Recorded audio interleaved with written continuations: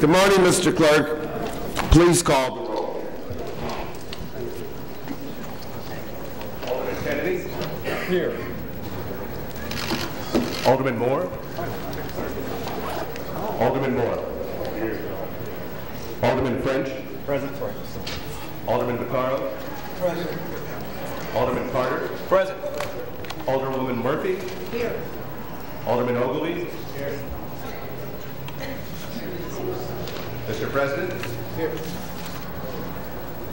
Chairman Conway? Present. 9 present, we have a quorum. Thank you, Mr. Clerk. Good morning, everybody, for coming out. This is a public meeting of the Ways and Means Committee, and we would expect everyone to act accordingly. Here, no cheering. It is not a pep rally. If you have something that you want to say, or cheer, or wave signs, or whatever, we do have the rotunda right outside the door.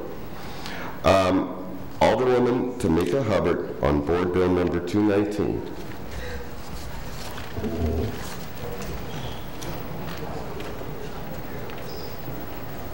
Good morning. Thank you, Mr. Chairman and members of the committee.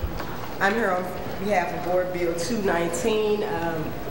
Hopefully this is one of the few meetings that we have left. I think we've done an excellent job in properly educating the public on what we have here before us. Basically what this bill does is it authorizes the financing agreement for a new stadium. I think it's important for us to mention that we will have approximately $2 billion in investment if we get this deal, and NGA. We're talking about the upwards of 3,000 to 4,000 construction careers, 2,600 seasonal jobs. 60 to 70% of those seasonal jobs are currently held by minorities, and I think it's important for us to mention the countless number of hours that have gone into the minority inclusion plan. I would like to commend some of my colleagues who actually sit on the committee who came on board and tried to help us get this thing done, because that's what it's about. It's bigger than football for me. It's about creating opportunities. It's about creating development in an area that has seen 60 years of disinvestment. And with that being said, I would just like for us to all try to come together and do what's in the best interest of the city and its residents. And at this time, I'll bring forward my colleague Jack Coder, who will speak to some of the changes that have came about. Thank you. Thank you, Mr. Chairman, members of the committee. Let me start by saying thank you for all the work many of you have done and for all the hearings you've held. I know a lot of people have been working some long hours on this project. There is a committee substitute in front of you, and before I begin, I was hoping we could take up that committee sub if someone would be so inclined to make a motion. I move that we adopt committee substitute for Board Bill number 219. It's been moved and seconded that we adopt committee substitute for 219 so that we can have a discussion of the changes. Mr. Clerk, please call the roll. Alderman Kennedy? Aye. Alderman Moore? Aye. Alderman French? Aye. Alderman Vaccaro? Aye. Alderman Carter? Aye. Alderwoman Murphy? Aye. Alderman Ogilvie? No. President? Yes, for discussion. Chairman Conway? Aye. 7 votes to take it up. It passes. Thank you. Proceed, Alderman. Thank you, Mr. Chairman. Okay, so the committee substitute that's now in front of you, Board Bill 219, committee sub, one of the major changes between this and the previous version of the project financing, construction, and lease agreement is how some of the revenues, where they go. Basically, we've swapped the naming rights for the tax rebates.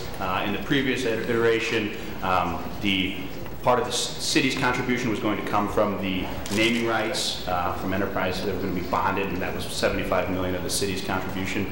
That has changed. The NFL will now keep the naming rights for this project, but the proposed tax rebates, none of the rebate amounts have changed. We're still looking at, and we can go through that structure. I'll let Noel and Otis handle that. But instead of rebating the NFL, the game day taxes, those tax rebates, which will be part of the city's contribution, will go to the RSA and be bonded by the RSA. So we're keeping the tax rebates within a governmental entity, which I think is a positive improvement to this plan.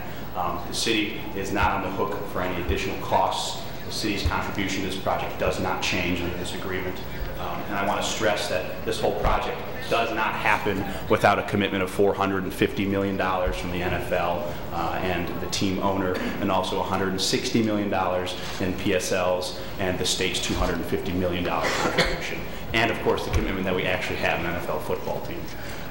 So another addition to this agreement is the inclusion of a cooperation agreement that I know a number of the members of the committee worked hard to get included. The cooperation agreement will make sure that the tax dollars that are being rebated, that are going to the RSA, are being properly accounted for, and I think that's a great development on this bill. So with that, I would like to introduce Otis Williams from the St. Louis Development Corporation to talk a little more in detail about some of the changes. I'm looking forward to a big discussion of this today, answering questions. I know we have members of the task force here available as well to answer questions. And I also look forward to discussing the minority inclusion plan that I hope gets introduced via amendment. So with that, thank you, Mr. Chairman. I'll turn it over to Otis. Morning. Good morning. Thank you, Mr. Chair and members of the committee. We're here again, and I believe we've had several public meetings where we've gone through in great detail the financing, and so we will hit some of the highlights here today. And I will basically start by reminding everyone that one of the reasons that we are doing this is because it will benefit the state and the city, and that the part of the issues that we have here is that this will increase the sports activity and recreation entertainment and convention and tourism activities in the city. It will increase the state and local tax revenues through the creation of new jobs and the retention of existing jobs, and it increases the state and local revenues through increased sales, and increased state and local revenues through increased property revenues, property tax revenues, and increased state and local tax revenues through increased income taxes. And it also creates an environment to stimulate additional private investment in an area where which the project will be located. And so one of the things that we've said a number of times and reiterated a moment ago is that this will bring over $2 billion of investment to North St. Louis. And okay, you got it? St. Louis Public Radio. Sorry about that. Sorry about that. I can't hear.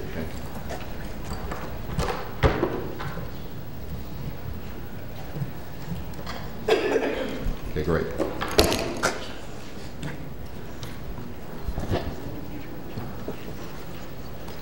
Thank you.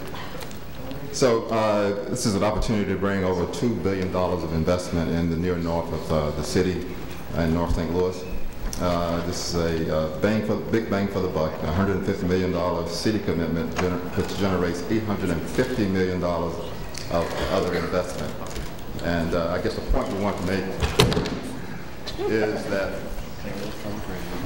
the $850 million is not available for other uses except for the support of this particular stadium.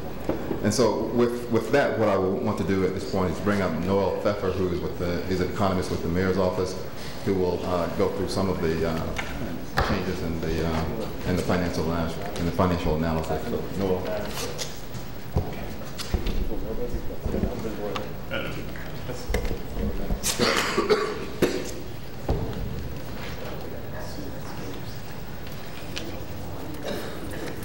Good morning. Good morning. Thank you all for your time and consideration of the proposal before you today. I know you've heard my spiel a couple of times now, so I'll be brief. I won't go into too much detail, though I'm happy to answer any questions and just go over the key takeaways.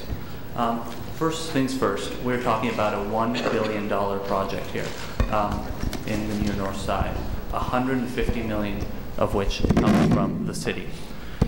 The $150 million city contribution is contingent on the following contributions: $200 million from the NFL, $250 million from the NFL team, $160 million in the sale of seat licenses, and $240 million from the state. We don't put in a dime unless they commit those $850 million. So where does our $150 million comes from? Now, as you know, one of the changes in today's board bill is that it has grown from $145 million to $150 million. That breakdown is, as before, the city's additional debt obligation is $70 million. The estimated rebate value, however, has grown from $75 million to $80 million. What this means, as before, we are rebating 64% of revenues generated by the new stadium. All that has happened is that the estimated value of that rebate has gone up. As before, we rebate 64% of whatever the projections turn out to be. If the projections turn out to be lower, we rebate less money. If they turn out to be higher, we rebate more. From the city's perspective, this hasn't changed. The only thing that's changed is the estimate. It's also important to emphasize that another piece that has changed is whereas before this risk was borne by the NFL team, which committed naming rights to this bond, that risk is now being borne by the state. So again, if revenues come in below the city's projections, we do not bear that risk. We provide less money. So with that clarified, I also want to emphasize that this $150 million contribution by the city is historically low for stadium agreements. On average, stadiums are 45% publicly funded, and often cities have to do that alone. If the city was putting in $450 million for a $1 billion stadium, this would not make sense. But thankfully we have a state that understands that the city cannot do it alone and is providing us with support, and that leaves us with a deal that makes sense. So for this $150 million investment, we expect to generate $130 million in direct revenues throughout the stadium's construction and operation. Specifically, we get these through earnings tax paid by the players, construction workers, and operations and maintenance staff. We get this thanks to permit fees from the construction of the stadium, amusement tax, a 5% tax on ticket sales, a 3% sales tax on all sales inside the stadium, a 1.5% food and beverage tax on sales of food and non-alcoholic beverage within the stadium, and finally the 5% parking gross receipts tax. We are not accounting for any sort of indirect impacts here. If property values go up, that would be fantastic.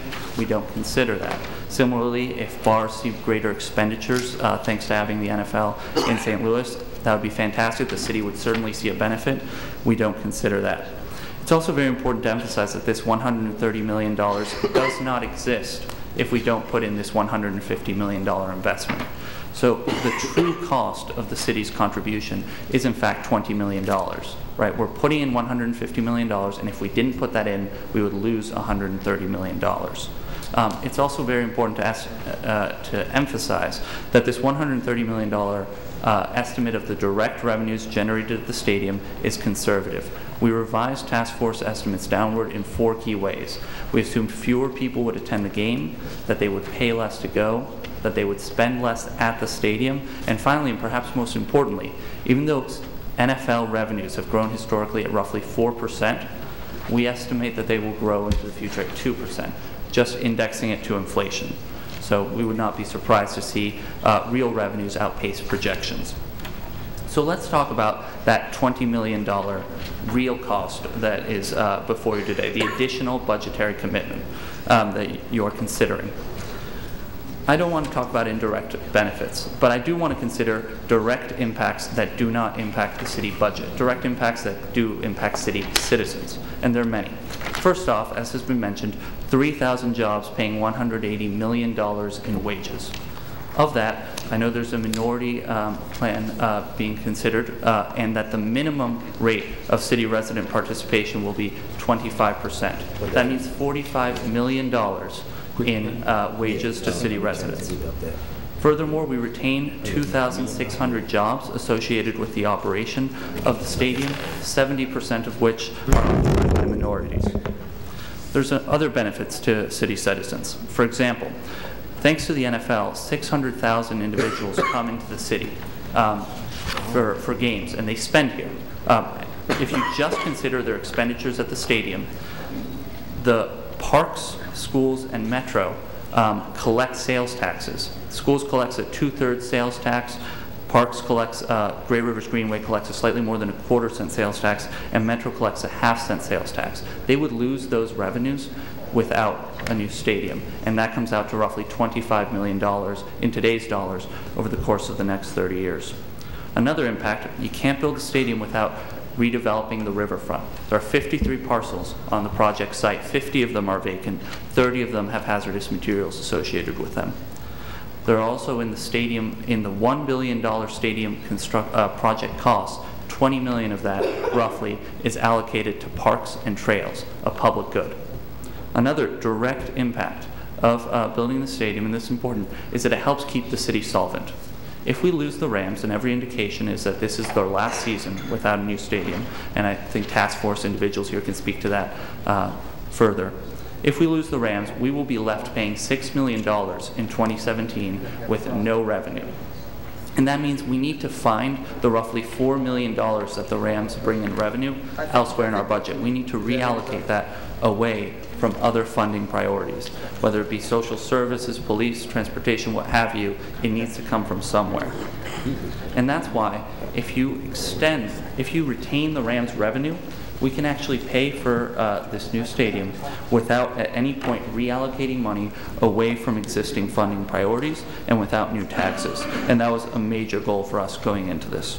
And finally, another direct impact, though it is intangible, is that St. Louis gets to remain an NFL city. And though it's hard to quantify, I don't think many people would dispute that such an impact exists. So with that, I'm happy to answer any questions and go into more detail as necessary. I want to emphasize that from the city's perspective, the financing has not changed. We are committing to $70 million in additional debt obligation and a 64% tax rebate. The only thing that has changed is our projections for what that rebate might generate. And if it comes in below our projections, we're not on the hook. Thank you. And then, Noel, don't go anywhere. Otis, come on up too. And so we'll work through it, all the committee members, and we'll do 5 minutes for questions. Then at the end, we'll do 8 minutes for closing for each committee member. We'll swing back if we don't use up all of that time. But just to give you an idea, I don't care if you go a minute or two over, or if you've got that many questions, we'll keep coming back. Alderman Kennedy, you're first. You're the most senior alderman here. No, not the oldest, just the one that's been here the longest.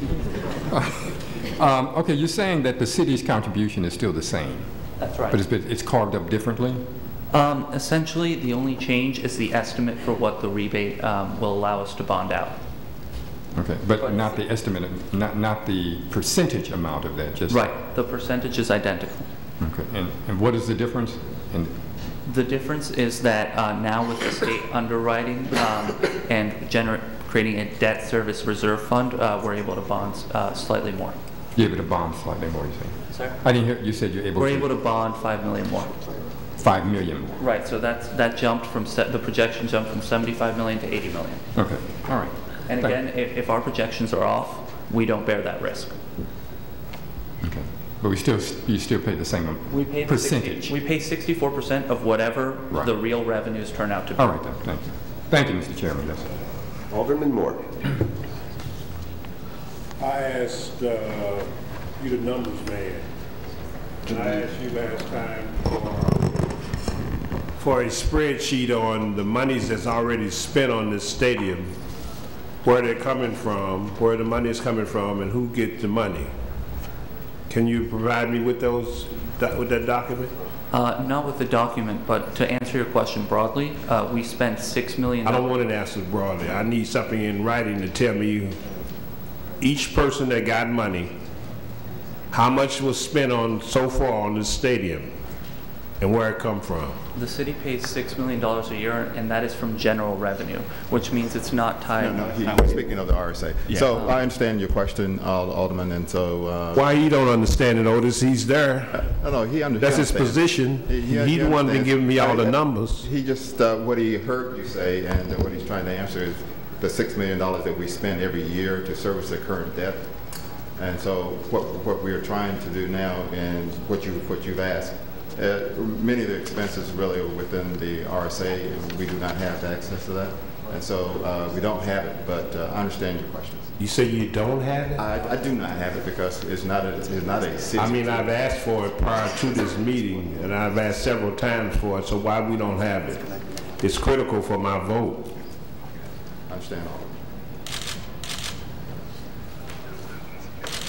Alderman, I will work and see if I can get at least what they can give us, or that they know, and get it to you. Spare the rod, spoil the child. Okay. That's all I have for now. Okay. Alderman French. Thank you, Mr. Chairman.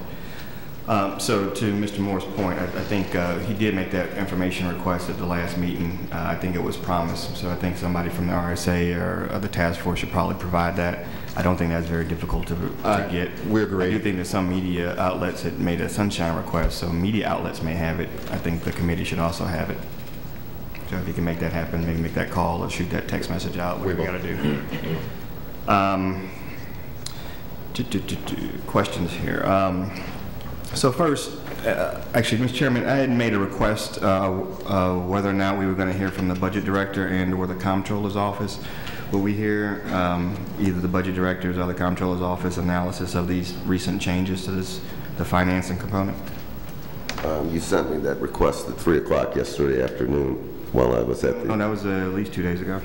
Well, my secretary forwarded me the email while I was at the ear, nose, and throat doctor yesterday. Yeah. So anyway, I know that Mr. Paul Payne is in the room. Mr. French has the director of the CBC coming today. I mean, not Mr. French, Mr. Ogilvy is having... I hope so.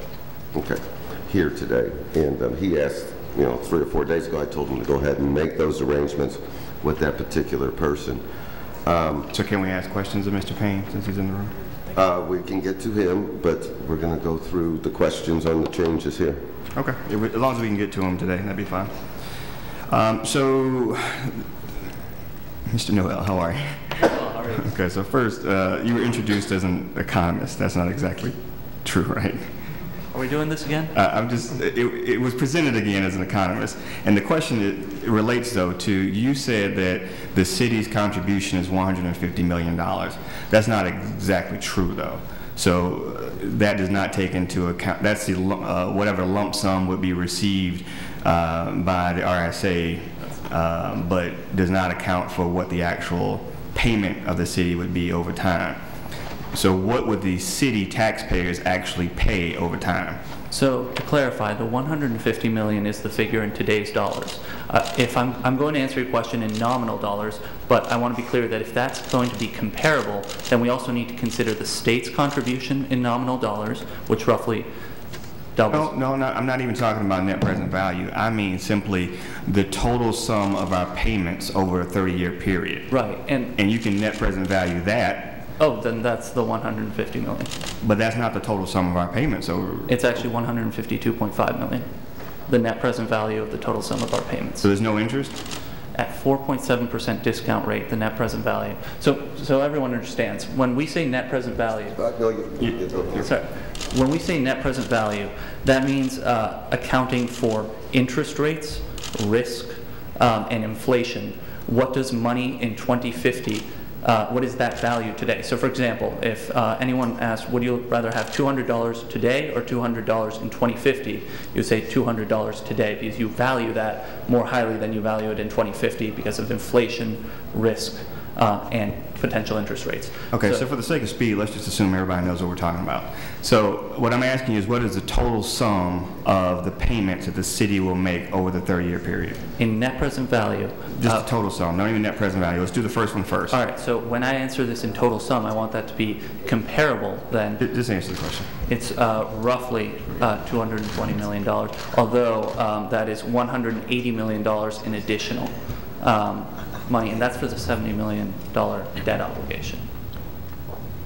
That's for the $70 million debt obligation? The number you're looking for is roughly $300 million.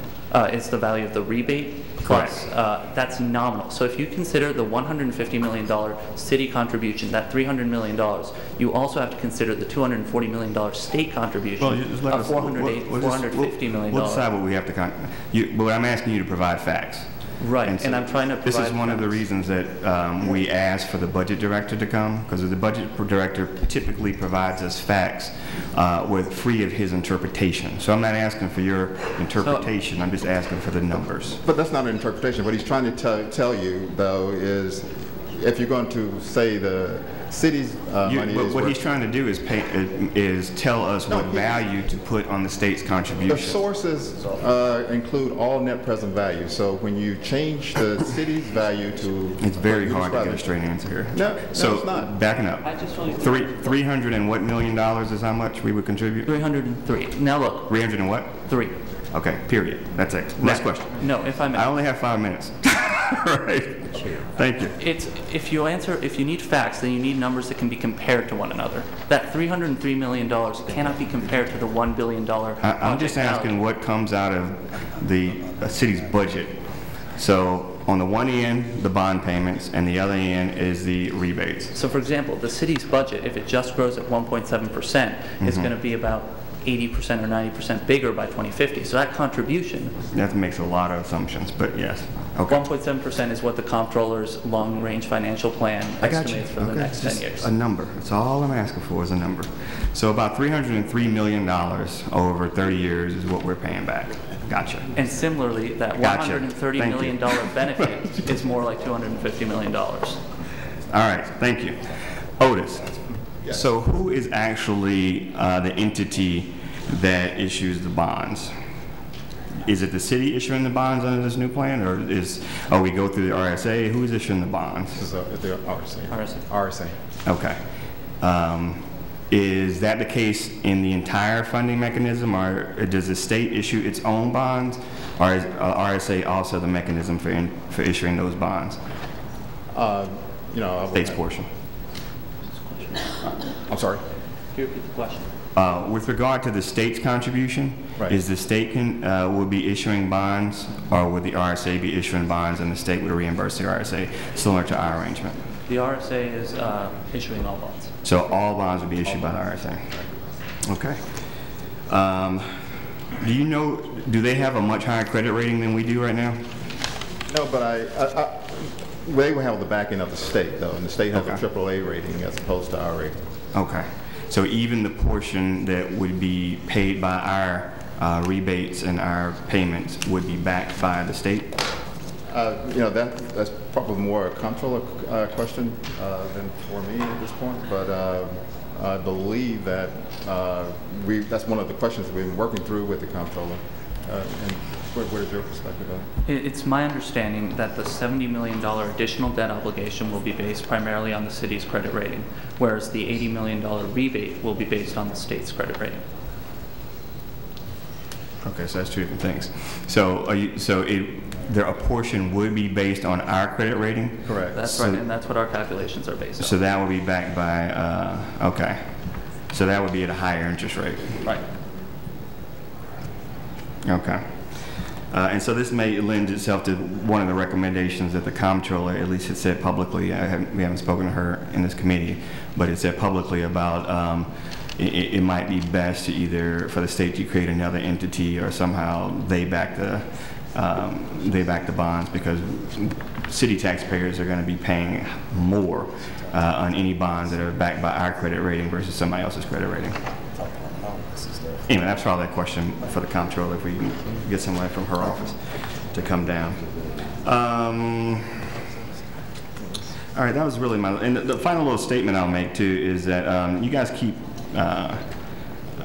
making statements to say that this is being built in North St. Louis. Under almost nobody's definition is this stadium being built in North St. Louis. This is being built next to the Four Seasons. Okay, unless we have a Four Seasons in North St. Louis I don't know about, this ain't North St. Louis. Everybody knows that area is a riverfront. It's the downtown riverfront. So let's just be straight up about what we're doing, all right? That's it, thanks. Thank you, Alderman Carter. Thank you. I'm not sure. Well, I heard some of his questions and not all. So if I ask something similar, just go over it with me. So what is the specific mechanism for paying the remaining dome debt? The dome debt is defeased. So we are taking out a $100 million loan essentially and spending $29 million of that, actually a bit less now, on paying off the dome debt entirely. And then we're spending the remaining $70 million on the project. Okay, so so basically the dome debt is going to be folded into the new bond, right? Right. So, for example, you're obviously considering payments of $4.5 million, growing at 2% through 2050. If we weren't defeasing the dome debt, if we were just paying for the new stadium, that would look more like $3.5 million. Okay, so what are the effects on the other parties that are still paying the dome debt, and does it release them from their obligation? We are the party that is paying, except for the operational piece, which if you're talking about the preservation fees. Right. So the obligations change, right? The preservation payments will remain. Okay. Through 2024. All right. I tried to find it, but where is the language that protects the city from maintenance and overrun in here? I didn't see it because the bill that I read currently says that the RSA is responsible, but the city and state could be asked to contribute through special tax district.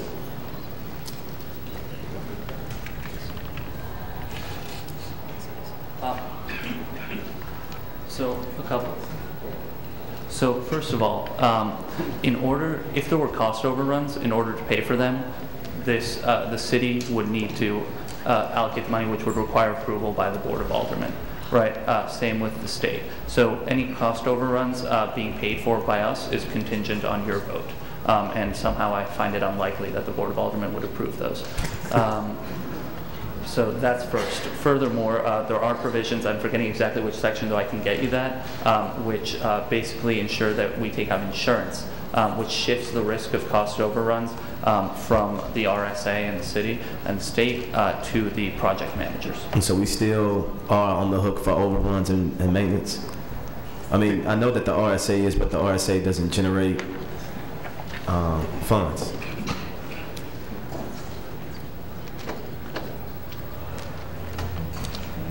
Give us a moment here, just so we can confer. But one of the other things that we know that this contract will be a guaranteed maximum price contract that also comes with some safety, if you will.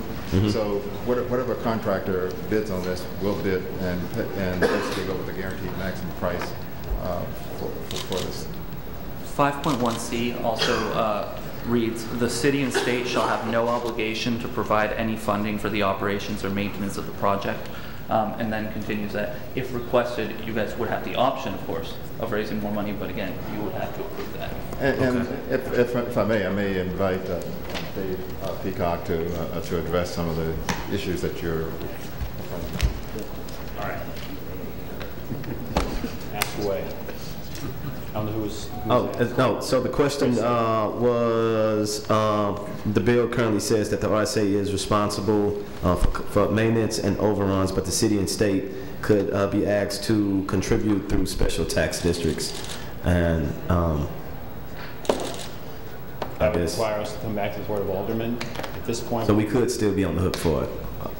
If we came back and you approved it.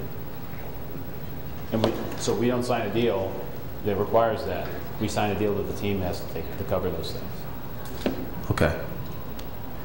And my last question for you all, I have more questions for Paul Payne if we're going. Okay. Was there anything set aside for environmental review and remediation? I think our former comptroller Vervis Jones spoke about when a few times when he was building specific things close to the riverfront, they ran into a long list of problems. And I just want to know, do we have anything set aside specifically for remediation, or if we run into different phases and we have to move dirt and do things? Yes, there is. They've done a phase 1 review on the environmental side. They understand, and that was what they submitted for the brownfield tax credits from the state, $43 million.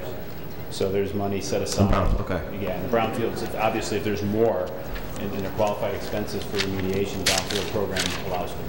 Okay. Thank you. Thank you. Alderwoman Murphy. Most of my questions were answered previously. Just to clarify a few things.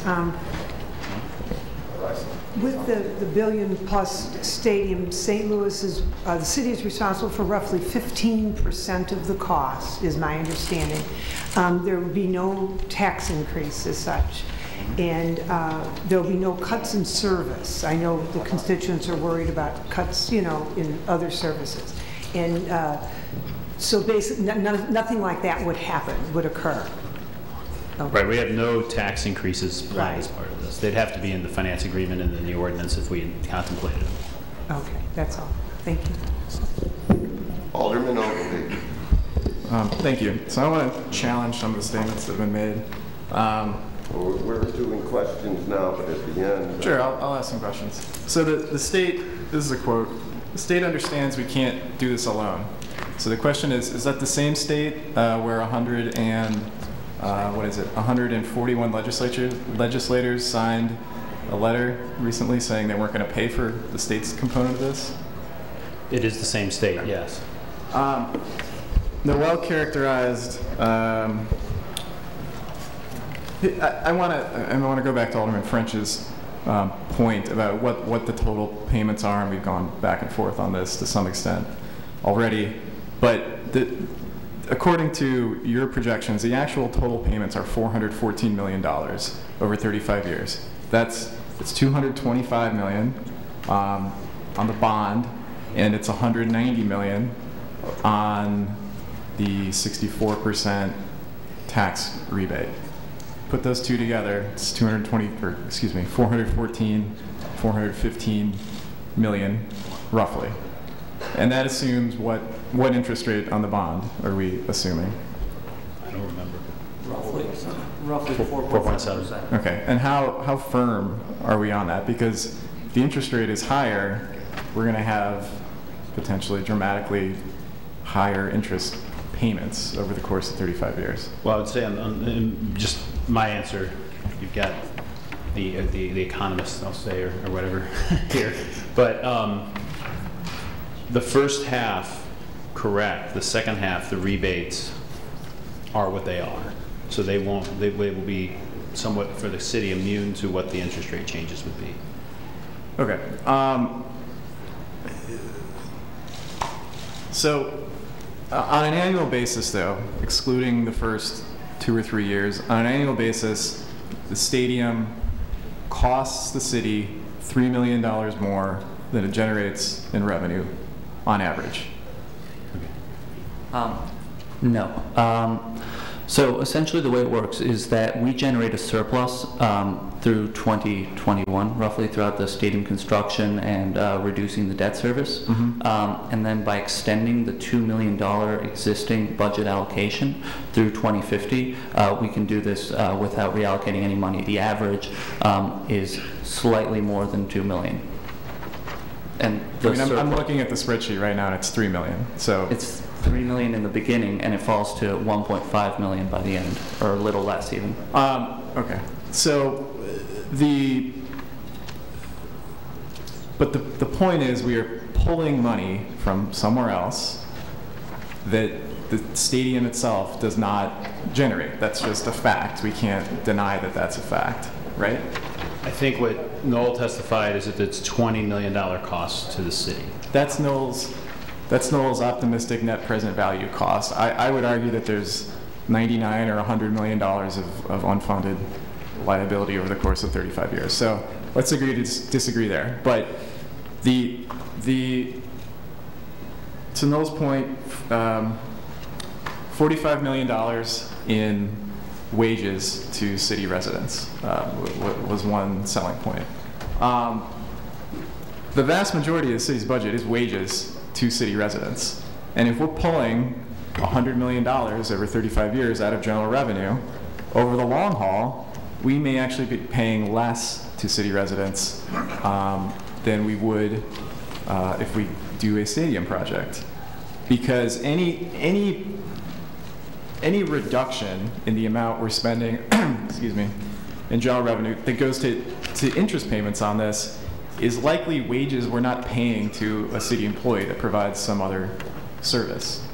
I mean, that's just a fact. The huge, it could be a police officer, it could be a tree trimmer.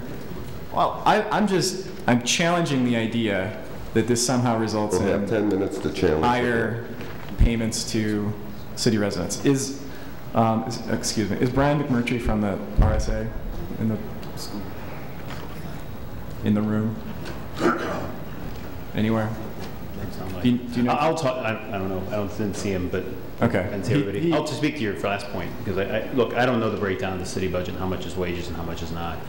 And I agree with you. Interest expense is interest expense, and that any interest expense is money that doesn't go into people's pocket.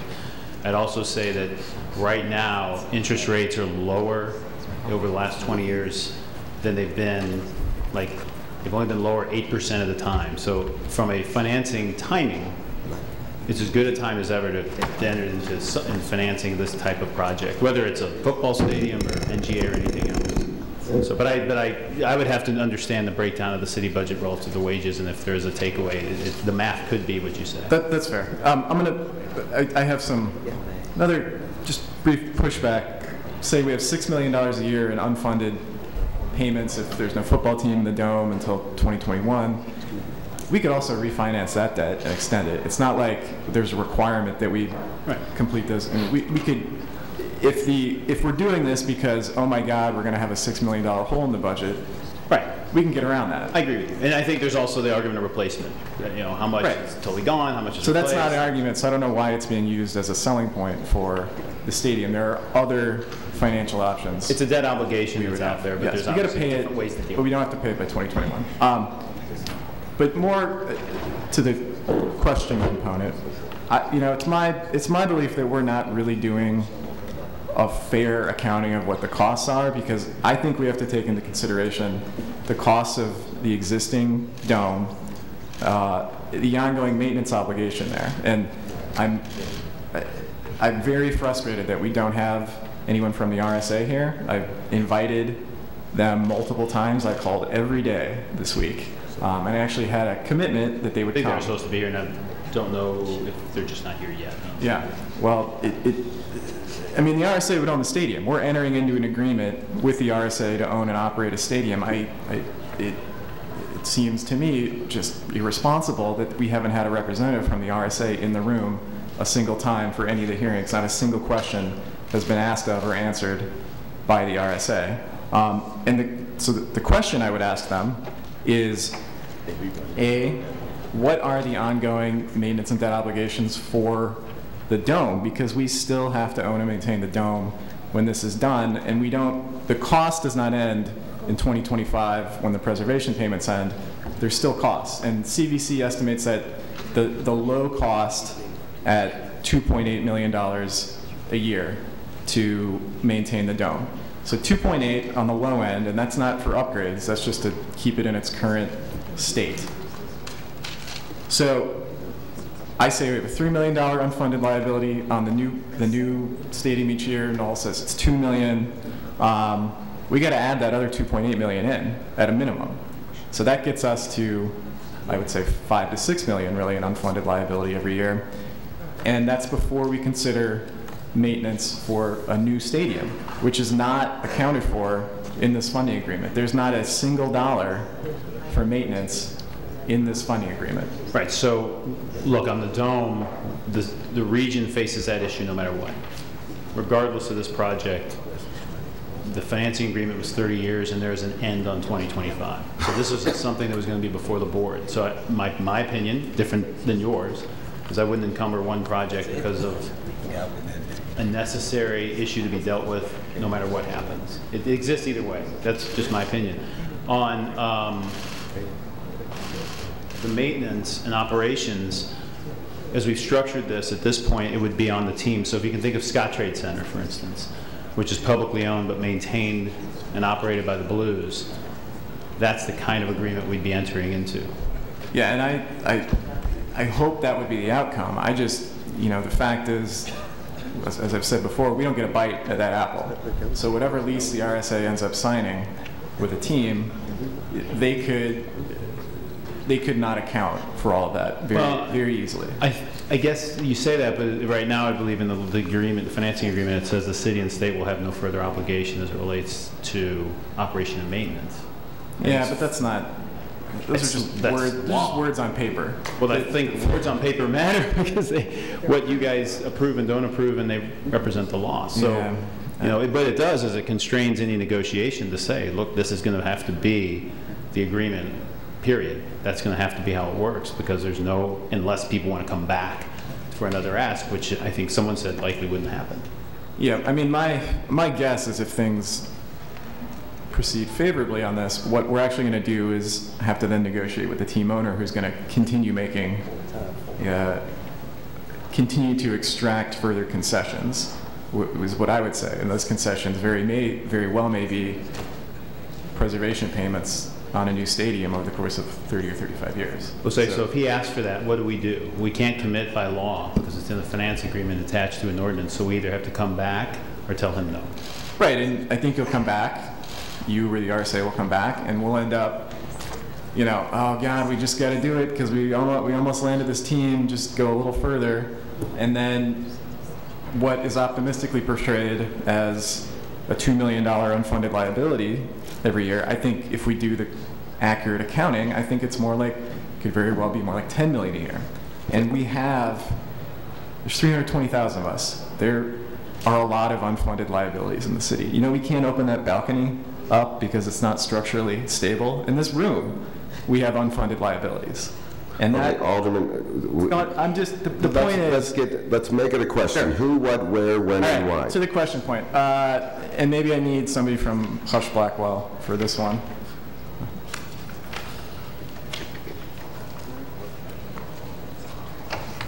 I'm on page 24, the committee substitute.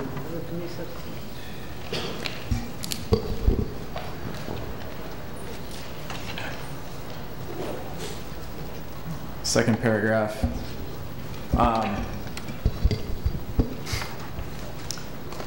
What the second paragraph here says is if I think what's called a supplemental rent payment or something in the agreement, if that's not enough, this instructs the state to go make an additional payment to cover the shortfall. Is that, I'm nodding your head, so, okay. Where do we think we get the authority to instruct the state to make appropriations on anything? Well, first, and this is actually a question for Hush. Sorry, David. Hi, Ernesto Segura with Hush Blackwell. To your point, the agreement which the state is agreeing to specifically obligates the state. They've taken on the obligation to make a supplemental rent payment in the event that the event day tax revenues do not meet the supplemental rent payment that the city is making. Okay, and who is agreeing to that at the state level? The Commissioner of the Office of Administration will be signing the agreement. And who makes appropriations?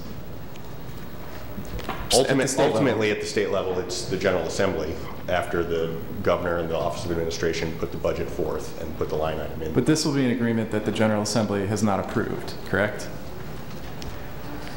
They will not vote on this agreement, no. Right. So I think the idea that we are instructing the General Assembly to make appropriations of an unknown amount in the future for an agreement that they have not agreed to is pure fantasy. And we should recognize that this is nothing more than fantasy. And that they're not going to do it. We're not looking at reality. I can't, you know, where is a similar agreement where the city has instructed the state in the future to make appropriations for something? Is there anything else out there like this? I mean, I don't know if Ernesto knows. I don't know. Look, Scott, you've got a certain opinion, and I respect that. I have a different opinion, and I understand where you're coming from. I think at the end of the day, the dome was built under a similar pretense and a similar structure in that the RSA issued the debt. The state General Assembly and Senate approved the RSA statutes. The RSA issued the debt, And every year, the risk of appropriation existed, just like it does today. And that was 50% funded by the state. These bonds represent about 15% of funding under the exact same construction with the exact same risks. I think it's a different risk because the General Assembly approved the prior financing agreement. They approved that debt, and they approved a fixed amount of debt. Here we have an unapproved agreement Alderman, that does not have a fixed amount. You can tell us all of your ideas and thoughts in your closing.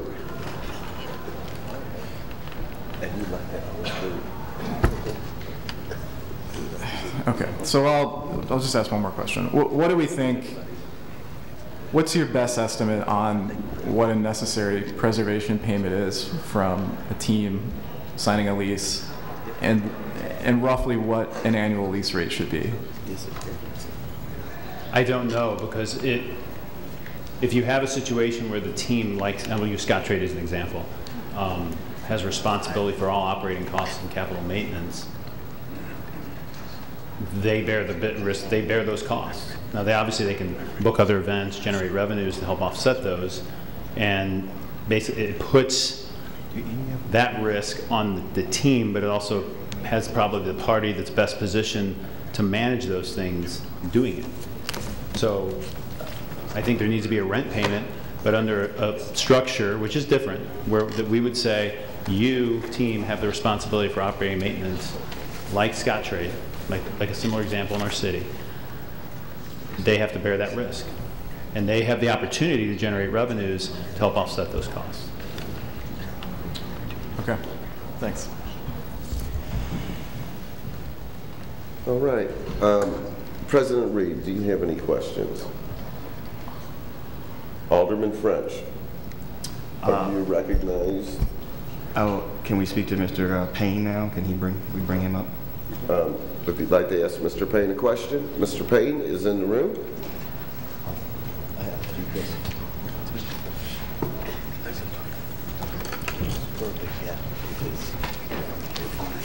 Morning, Mr. Chairman, members of the committee. Good morning, Mr. Payne. Morning. How are you? Good. So you're the budget director for the city. You maintain the budget and try to keep us from going broke every year. Try. We appreciate your efforts. So currently, the current dome cost us $6 million a year. Is that right?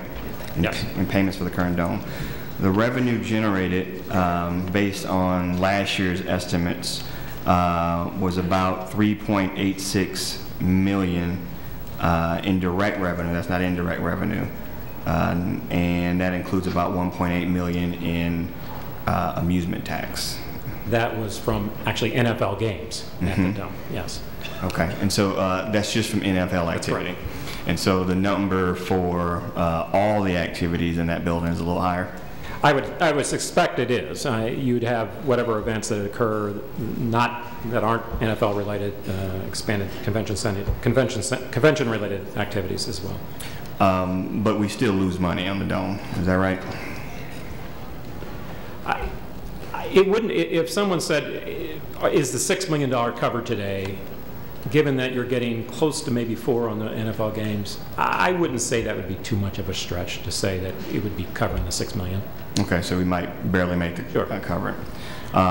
So this new stadium, though, would take the NFL activity out of that building and move it to another building. Right. And from my understanding, I'm not really clear on in the committee sub how amusement tax is handled. But what I do understand from an interview yesterday with NFL official on a local sports radio here is that they feel that under current law, if they make a $200 million investment in a stadium, that they would be exempt from the amusement tax. Do you understand that? I understand the question only because it's in context of the other development deals associated with both the Blues and the Cardinals. My understanding is those were different. There were different connotations related to each one of those, and so I don't, from a legal standpoint, I'd have to defer to the city councilor on that. But each deal was different. Okay, so I only say that because if they do become exempt from the amusement tax, then the 1.8 million approximately we get right now, we would no longer get. If that were the case. If that was the case. Have you had a chance to look over this bill? I've actually not seen the bill. I've seen the finance agreement. Okay. And as the budget director, what's your take on the situation? How does it affect our budget? Do we lose more money? Do we make more money? Does it create a budget gap? As it's been presented, I mean, this is an additional obligation that we're going to be incurring. I mean, it's more than the status quo. From the debt side, obviously, there will be an additional obligation, and I understand this would be around $70 million on debt. And now, obviously, when you issue more debt, that goes on your books, and as any would be a credit negative, and that's an impact from that standpoint, as any issuance of debt would be. I think from an operational standpoint and going forward, I sort of share the issue on the maintenance side. As I mentioned earlier in an earlier meeting, when we did the dome financing, there was an asset preservation account, and those were sort of all decided in advance what those amounts would be. I think the question of an ongoing preservation account, and both day-to-day as well as when you're talking 35-year term debt, you're talking about what happens in year 10 when you need to make a renovation to the facility, that type of thing. Both day-to-day as well as sort of renovation type maintenance obligations. I think those are areas that would still need to be better defined or somehow determine how you're going to meet those obligations. So you're more worried about the maintenance costs than the bond payments or the rebates? Well, the bond payments, they will continue at a slightly higher level, as has been discussed previously, to about $3 million a year, which is slightly higher than what we've got today. $3 million higher? No, it's basically what you're doing and is extending the debt on the dome debt, and so that's basically reducing some of it in the front years. So you'll still have that obligation. It's higher than what you've got today, but that in and of itself isn't going to be the killer here. I think I would be more concerned on the maintenance side and how those issues are eventually resolved. Okay. How concerned? Is there a figure in mind that you think this to make? What kind of figure would you like to see in that fund if it was created?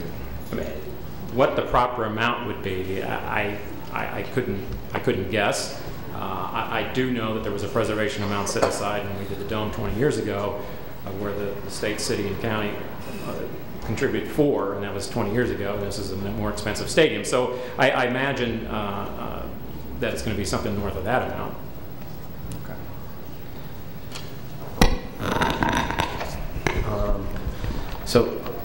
My quick question is, so French spoke on the amusement tax possibly being taken back, and it being what I think it was 1.8 million. 1.8 million is what we get now. And from the NFL. It's 1.8 million to get back. So would that create a hole for us to fill? I guess in a sense.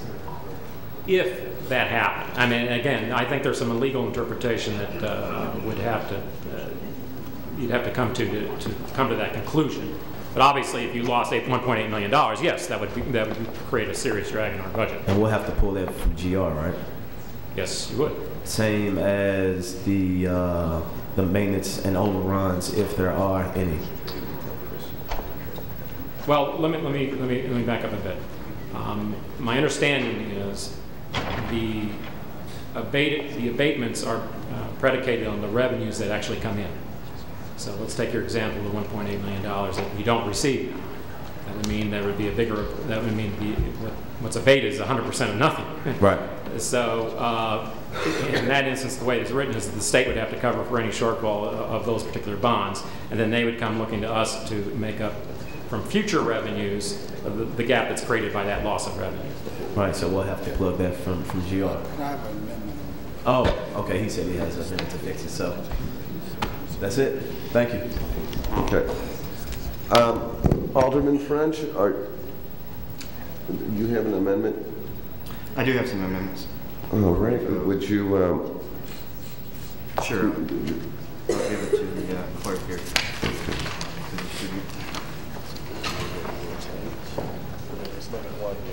I do.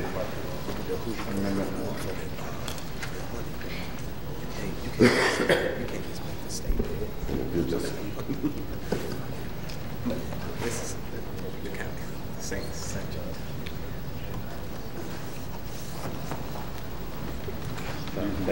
Let us know what this amendment is intended to do. So this first amendment is actually from one of the bill sponsors. This would basically strike out any language that is currently in the committee substitute that describes an inclusion plan. Amendments 2 and 3 will add in the negotiated inclusion plan. All right. And you're going to sponsor amendment number 2 and number 3? Yes, we have those ready. Okay, I would move that we adopt amendment number 1. Second? Second. It's been moved and second that we adopt amendment number 1. Mr. Clerk, please call the roll.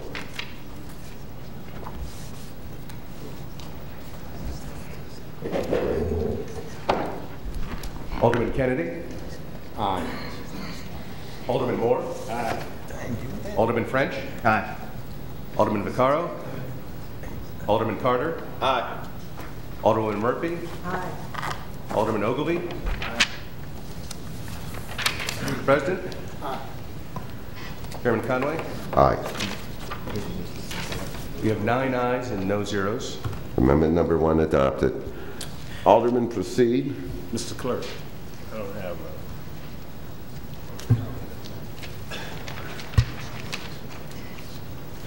Okay.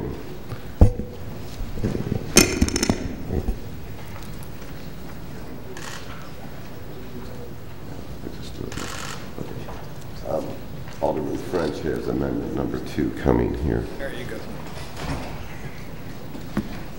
All right, so amendment number 2, which is being distributed, is the first of 2 amendments that actually add in the negotiated inclusion numbers. And we'll go through a few of these once everybody has it. We haven't got them down here yet.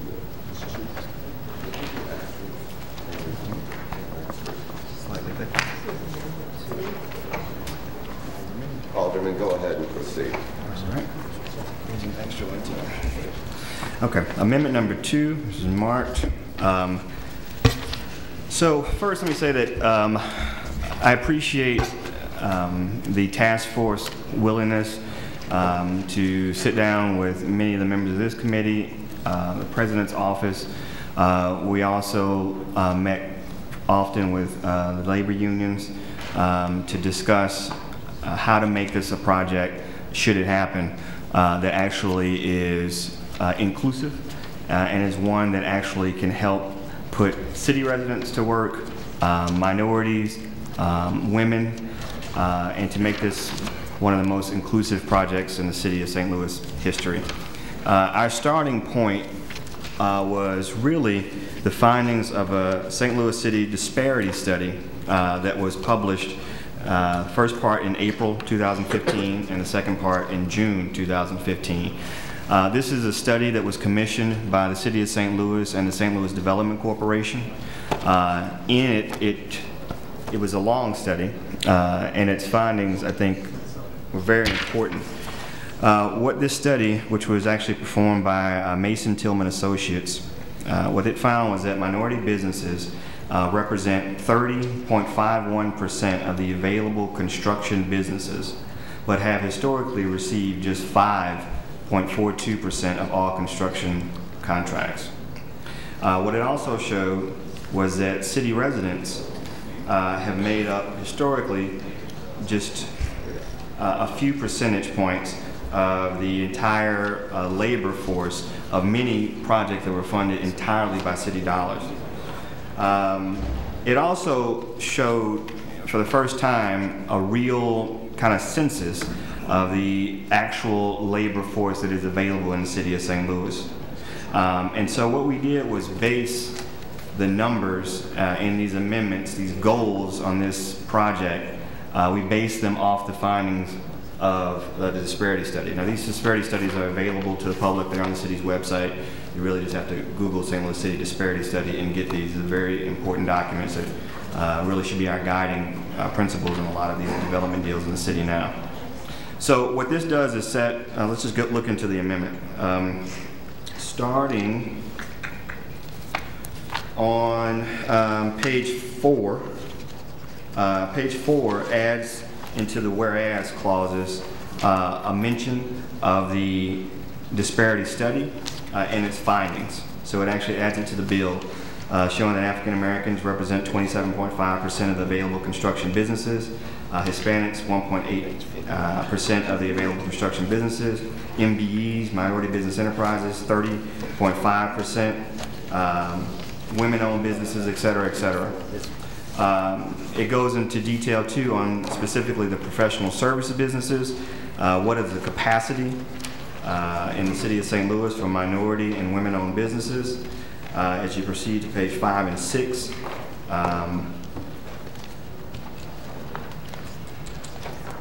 on line 11 and page 6, it also found the underutilization of city residents in city construction projects, including findings that city residents make up just 23.28% of the labor hours worked on city construction projects.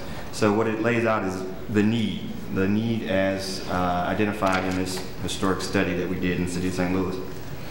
On page 7, it adds a section 6 to the bill, and section 6 is really the meat of the participation goals. And as I said, what it really does is seeks to use the disparity study to guide us in setting realistic minority participation goals on city jobs. And in this way, I think this could be the first, this is the first large project that we will have done in the city of St. Louis post the study. And so we use those numbers in this actual language to set these goals based on that study. It sets a project participation goal, and I'm on page 7, line 10. Sets a project participation goal for minorities of at least 37.81% of all labor hours. Now that is lifted directly from the disparity studies, the workforce study that shows what the available labor force is in the city of St. Louis. Sets a project participation goal of city residents at least 23.28% of all labor hours. Sets a project participation goal for women of at least 6.9% of all labor hours. And sets a goal of at least 30.51% of all construction prime dollars going to companies owned by minorities. 30%, I'm on page 8 now. 30% of all professional services owned by minorities, 23.78% of all professional services owned by women, et cetera, et cetera. So what this does is put into statute, at least for this project, goals based on the disparity study of the city of St. Louis. Thank you. Thank you. Are there any questions of the sponsor of amendment number 2? Okay. Alderman Kennedy. Let me also. Yes. You guys have to use the microphones. He was saying, I thought it was. No. Okay. I'm passing out a summary sheet too that has these a summary of both amendments. So the first 2 parts of the amendment talks about page 1, line 19. Mm-hmm. Those are just cleanup things. Correct. So at the instruction of our new and capable board attorney, who is very helpful in drafting these amendments, okay. What it does is strike out any mention of the previous workforce inclusion plan. Okay. And is there? You have another amendment? Is you have something related to compliance? Yes. Okay. All right. Okay. And then just for historical purpose, this is not the first study like this. Oh yeah. This would be about the third. When's the last time? When's the previous study? I believe, I know the comptroller, our comptroller then, Burbage Jones, did a study, and the city had done one. They were done concurrently In the with 90s. slightly different findings, but generally the same thing. So this would be about the third. We also at that time sponsored a minority participation bill, which couldn't get it passed to reflect those numbers. Thank you, Mr. Chairman. Alderwoman Murphy. Yes, Alderman French, I said, are these numbers you're speaking here, are these attainable currently? Yes. So one of the things laid out, and I'll be happy to pass the study around. What they did in the study, this is commissioned by the city, is actually come up with percentages based on available workforce in the city. That's for both women and minority workforce, as well as women and minority businesses. And so often it's been said and anecdotally thrown around that there somehow just aren't enough workers to meet the goals. And what this study shows, and as Alderman Kennedy mentioned, as several studies have shown, is that the workforce are available. It's just about actually providing an incentive and really a requirement to employ them. Thank you. I would move that we adopt amendment number 2. Second. It's been moved and seconded that we adopt amendment number 2. Previous row. There's been a request for previous roll. Seeing no objection, amendment number 2. Okay. Alderman French, you're recognized on amendment number 3. All right. The clerk is passing out amendment number 3.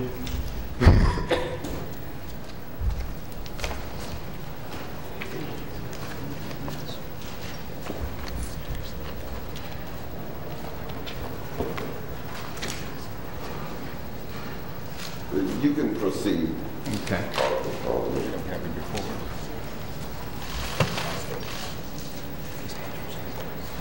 They're coming, Alderman. I'll make sure you do. I got one.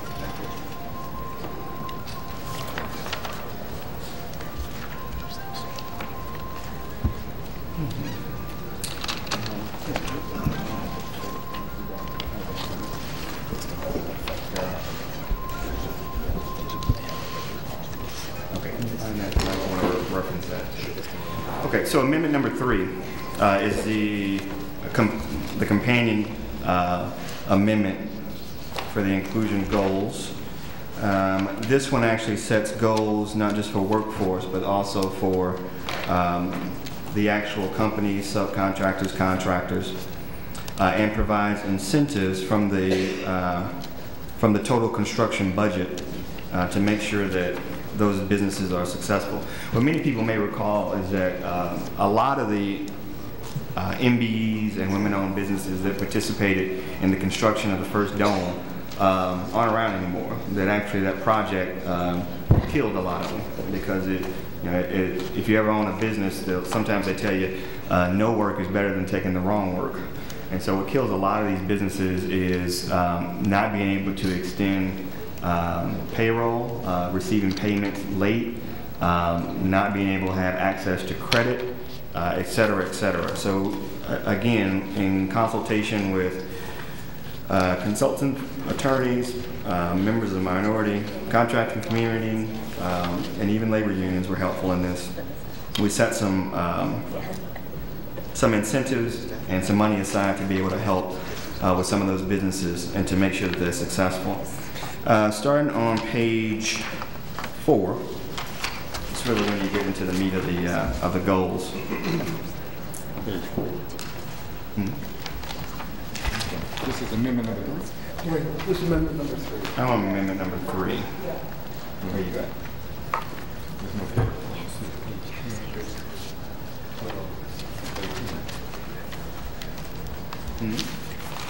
What is it? Page 10. At the bottom? No, page, yeah, I'm on page 4. 412. See that? Amendment number 3.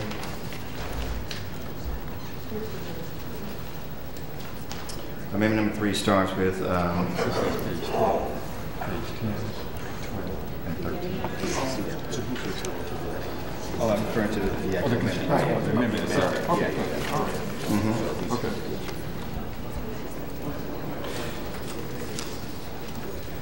Okay, so this sets a project participation goal for minorities at least 37.81% of all labor hours.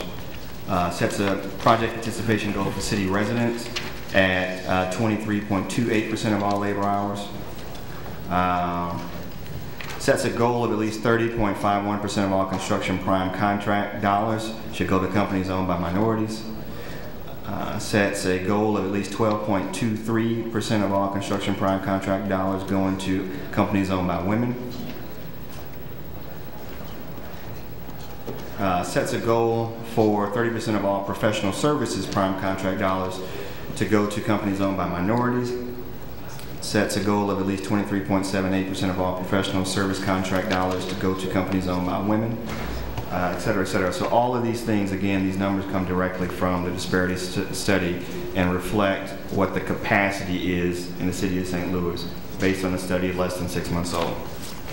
On page 5, it sets aside $1 million from the construction budget for a quick pay program that ensures that minority and women-owned businesses do not experience cash flow problems while they wait to get paid.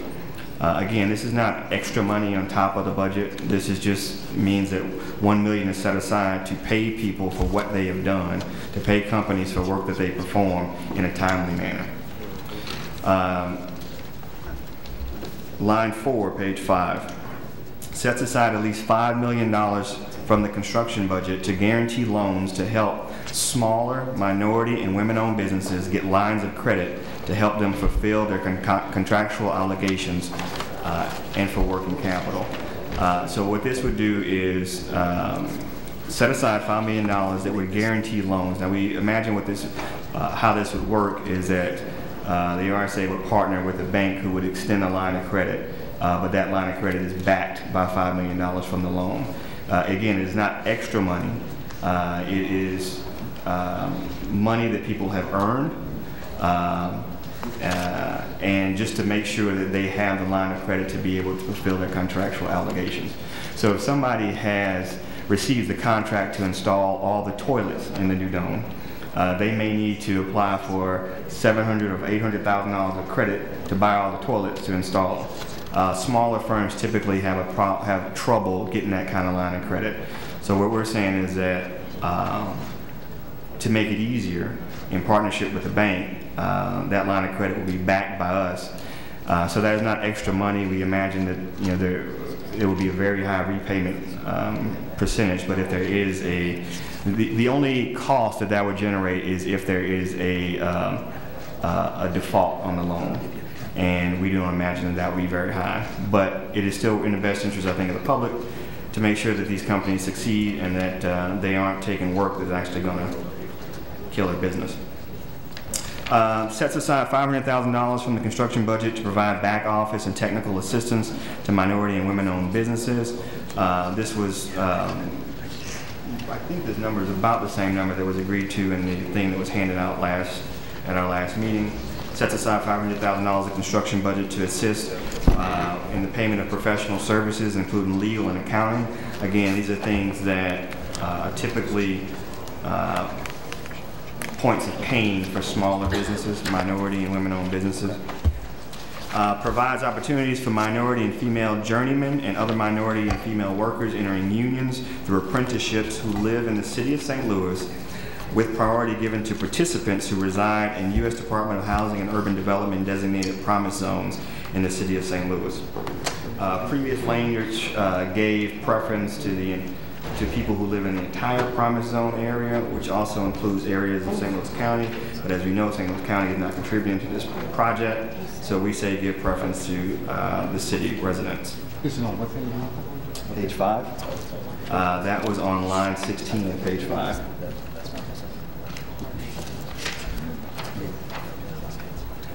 Good morning.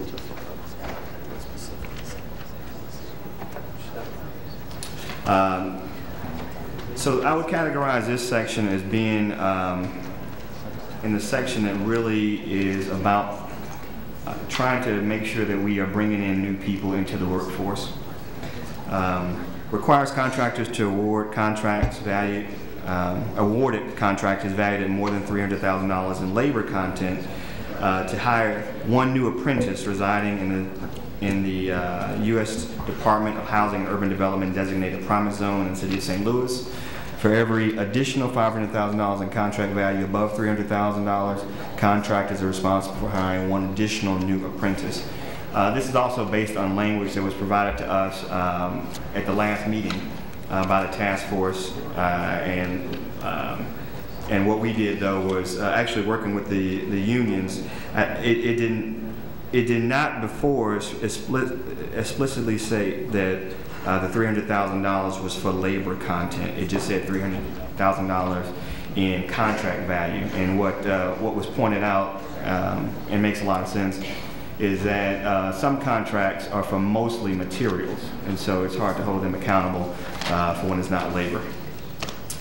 I'm being told to wrap up. So I could have read it for you. So anyway, if you have any questions, I'll answer them. This basically helps with the compliance aspect. Yes. And that's a significant portion of what we were looking for. Are there any questions for Alderman French? I have. Alderman Kennedy. On the so this portion here is all new language as it relates to the Promise Zone? Yes. So so before there was a handout passed out. I don't know, somebody may have that. You might have that. That these were some things that the task force had worked out and said they agreed to, but there was never language in the bill that actually said that. So that handout before mentions the Promise Zones, right, but that was never actually in the bill. And so this reflects that same thing that was in that handout? Correct. Okay. All right. Thank you, Mr. Chair. I would move that we adopt amendment number 3. Second. Previous row. Second, that we adopt amendment number 3. There's been a request for previous row. Seeing no objection, amendment number 3 passes. Alderwoman Murphy. Yes, I would like to introduce, I guess it's Amendment 4, and it will be passed out. And basically what Amendment 4 says is that it's, we would like inserted in the NFL team lease a provision that would require them to relocate their practice facility and headquarters in the city within 5 years. I believe it's currently in Hearst City or something like that. It would give them about 5 years, give them 5 years to relocate the practice facility somewhere within the city limits and their headquarters. And of course, this would be contingent upon redevelopment package that the city perhaps would provide using historic preservation tax credits and brownfield tax credits and whatnot to enhance the ability of them to build that.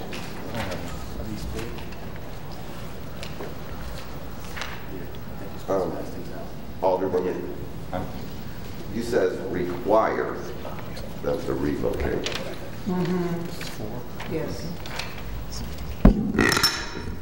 Are there any places for them to be able to go, or do we, I mean, to require is a pretty significant thing. I thought that the concept was to provide additional tax incentives to make it maybe more, to make it. I would think that the city, with all of its vacant properties and whatnot, would be able to come up with something within the city limits that would be large enough that we could accommodate them using brownfield tax credits and historic tax preservation. If there's any one specific site, I'm not sure of. I've heard a couple mentioned, but nothing specific.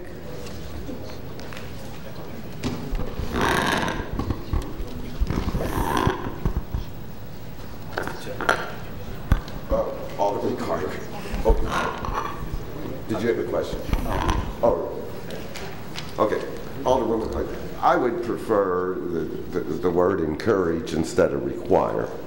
That so that therefore, if the key thing is the players practice in the city.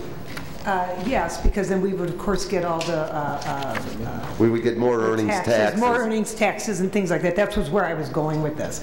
But if we don't require them to do it, what's the incentive for them not to just stay? Well, if you provide incentives and work with them, you know, that would be the incentive. But that's not really in front of us. I would prefer, and I could support it, that the lease encourages the NFL team instead of requires. Now, I think I would like them to be required to do it, otherwise they...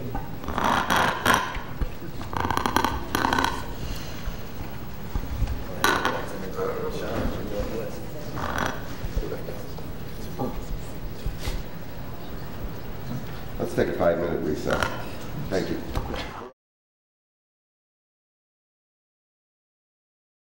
What are we doing? The meeting will come back to order. I don't think it's going to fly. I'll do what you say. What do you say? I don't know. We'll save that to the end. Okay. Everybody, please take their seats. Committee members.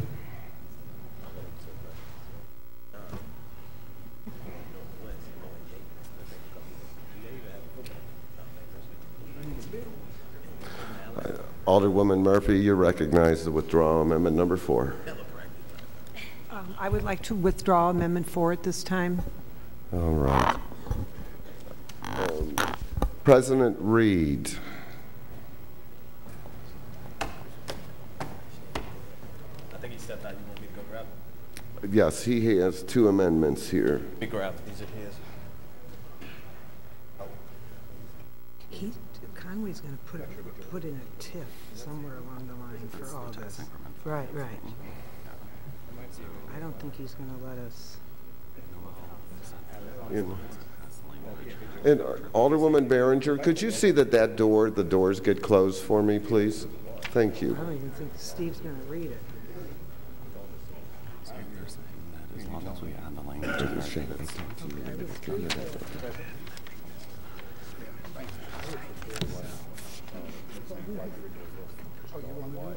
No, for you.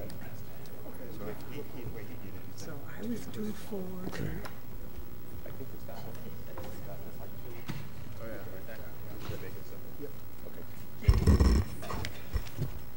All right, you ready? Okay. President Reed, you're recognized on amendment number 5. Mr. Chairman, members of the committee, Amendment 5 clears up some language in the bill and adds a level of transparency to the bill that currently is. I don't have Amendment 5 in front of me. He's passing it. Clerk is passing it out right now.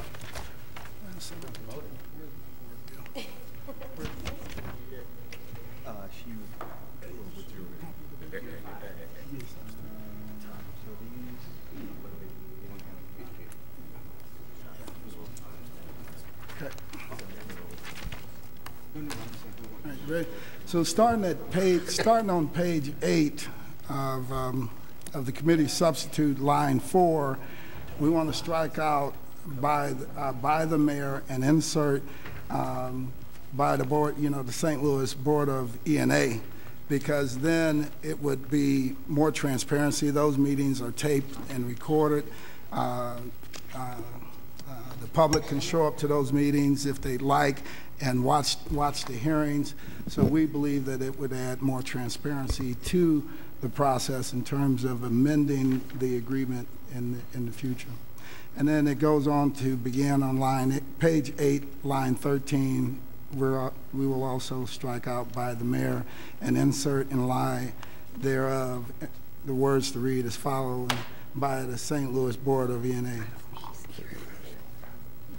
on. Let me get this. I'll come talk to you.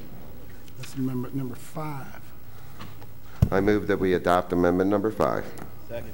It's been moved and seconded that we adopt amendment number 5. Are there any questions for the sponsor? There's been a request for previous roll. Seeing no objection, amendment number 5 is adopted.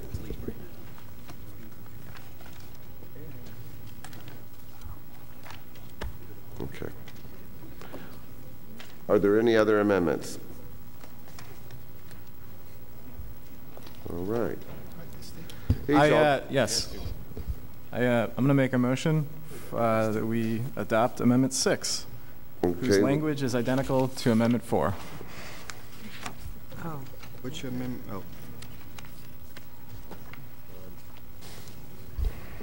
If I could be so kind to have the clerk distribute Amendment 6. Thank you.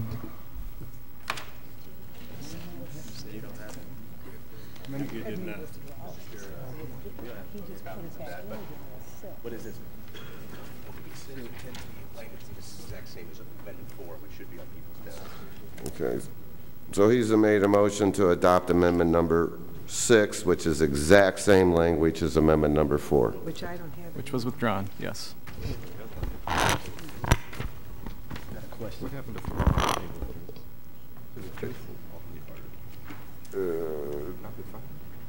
I don't see a second. I don't have it in. Well, you've got number 4. He said the language is exactly the same as number 4 that was withdrawn. Is anybody seconding amendment number 6? Well, this is the 6th. Okay, it fails for a want a second. Are there any other amendments? I have a couple amendments on the lease, to clear up some language on the lease agreement. Okay, Mr. President, proceed. First one is on page 5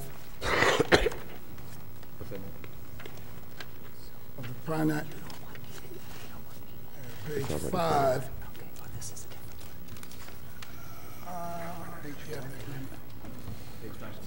Yeah, no, of the financing and lease agreement. Yeah. Page 5 of the financing agreement. This is, yeah, this is page 6. Let's see.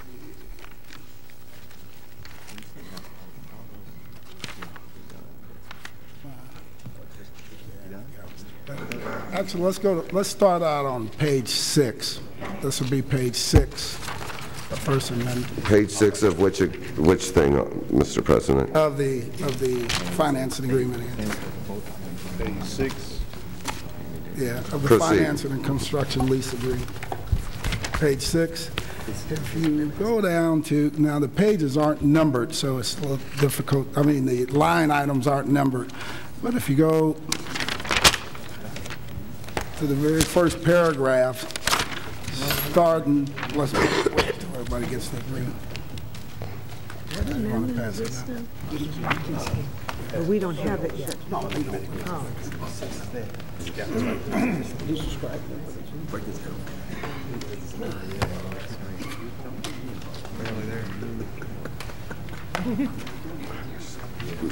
Mr. President? All right. On the top paragraph, fourth sentence, halfway through that paragraph, it says, it starts out, if the city takes any action that would cause any of the foregoing sales taxes to no longer be imposed or reduced, the rate of any such sales tax below the rate in effect on the date of this agreement, and then it goes on to the end of the paragraph. So what this amendment does is it changes that paragraph so that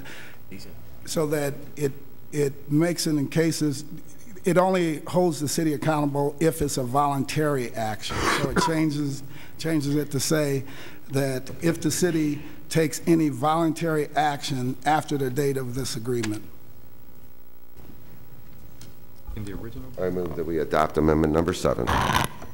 Second. It's been moved and seconded that we adopt amendment number 7. Alderman Carter. And so my question is so since we won't be on the hook, who will be?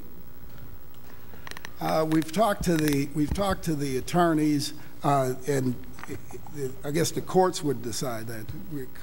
Only thing that we need to make sure that the city is protected in case the courts would come back and say that the NFL is not the city cannot charge the amusement. So this could just possibly be on the hook for the state?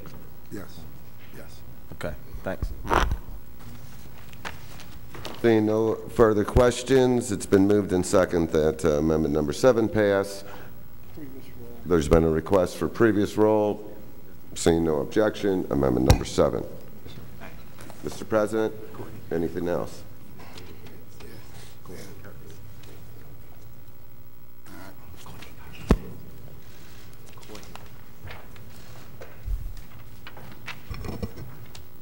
piles and piles and piles of copies up here, so we're wading through all these copies. All right.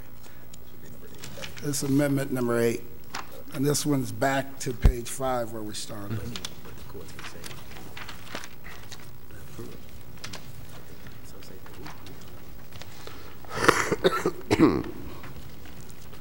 Okay, Mr. President, please proceed. And this goes on to continue to clean up that language. If you go to the second paragraph from the bottom, it starts out with, where it's underlined, you'll see in the paragraph, if the city takes any action that would cause any of the foregoing taxes to no longer be imposed or reduce the rate of any such tax below, and then it continues there throughout the balance of that paragraph. This amendment would substitute that language to say, if the city takes any voluntary action after the date of this agreement. So it would, again, shift the onus so that the city would have to take a voluntary action to change that tax. All right. I move that we adopt amendment number 8. Second. It's been moved and seconded. Previous roll. Request for previous roll. Is this your last one, Mr. President? That's it. Okay. Is it? That is. Alderwoman Hubbard, you're recognized to close on board committee substitute for Board Bill 219. Oh, excuse me. Bear with me for 1 second. I have so much paper. Okay. Alderman, let me see what you have here. Oh, wait a minute, I need one. Well, go ahead. I need the top one. I need the top one. Let's see what we have here.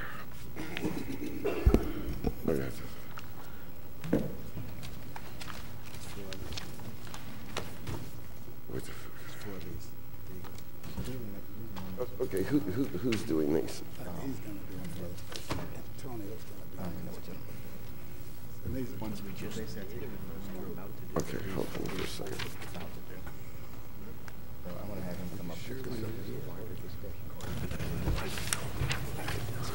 Okay.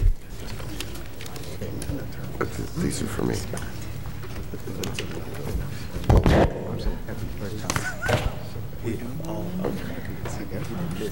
Who's taking care of these? Alderman French. Alderman French. Are these all common and the same in what they're focusing on? I believe so. All right. If you'll give me an overview when you do the first one, amendment number 9, please make a motion. We have to decide which one's number 9. You want to just... Well, it's not that relevant. He said it's not relevant. Okay, we'll just do this one. Mr. Deskin, can you come up? Where's he at? Yeah. We don't have any down. He's deciding which one to do first. He's going to pass it. The one that says to amend Exhibit A of said board bill, page 13.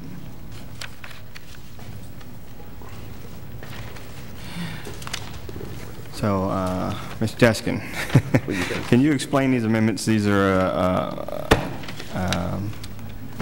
were given to me. Here.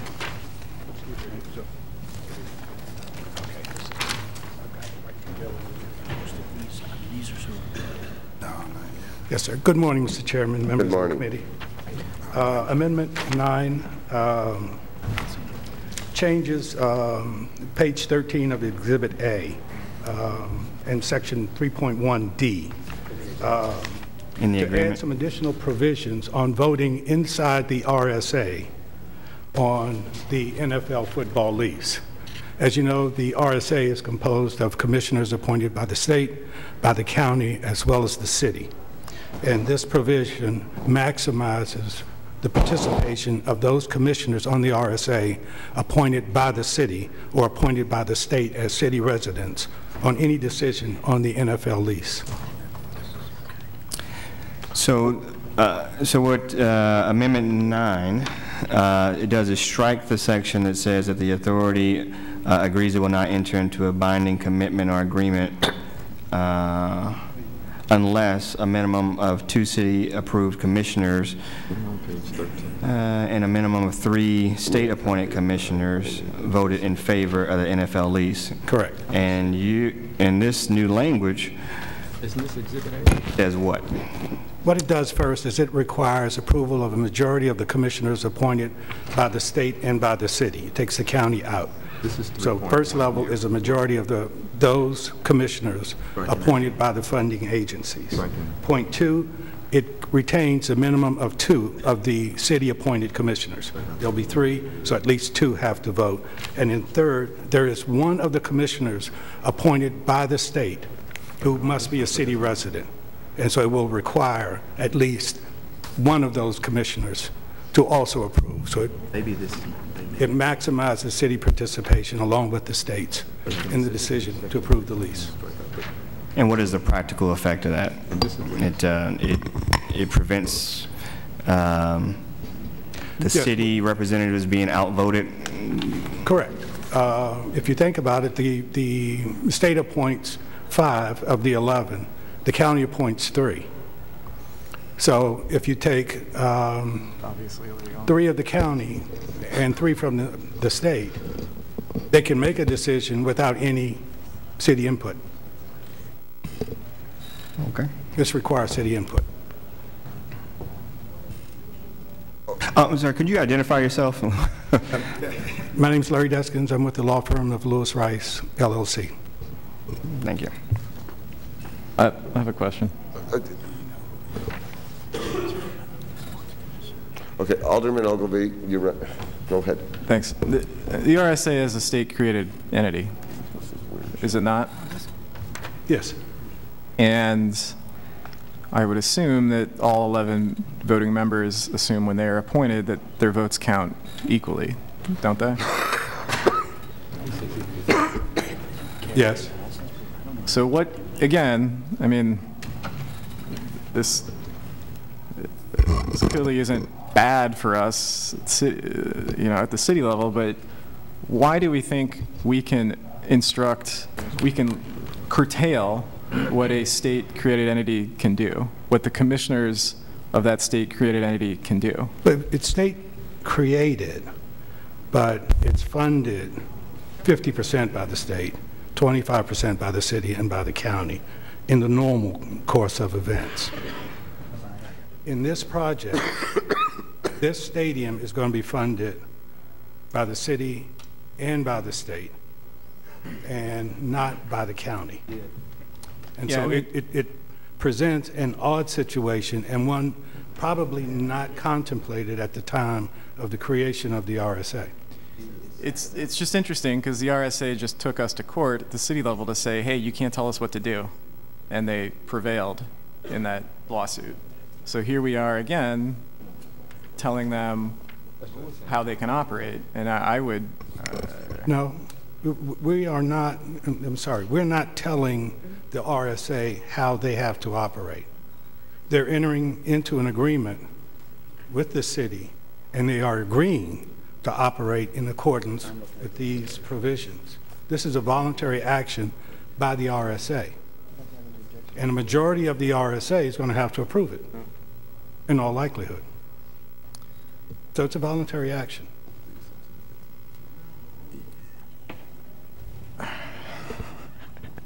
If I was one of the members of the RSA whose vote was being negated by this component of the agreement here, the financing agreement, I would probably go to court and I would say, look, you've reduced my rights as a commissioner of the RSA that I had when I was appointed to this body. This is not, it's not legal. You can't, we couldn't, it's no different than a group of us saying, look, only the votes of these 8 aldermen count, but not the votes of the other 20 aldermen on this particular issue. I understand, the intent here is so that somebody can go out and say, hey, look, don't worry, when we get to the lease phase, it'll be the city appointed people making the decision because we're paying for it, so don't get too worked up about that. But the fact is, I think this really stretches quite far the limits of, what how the city can instruct a state agency to operate. Okay, I think that was an observation, or is there, I'm not sure I understand your question.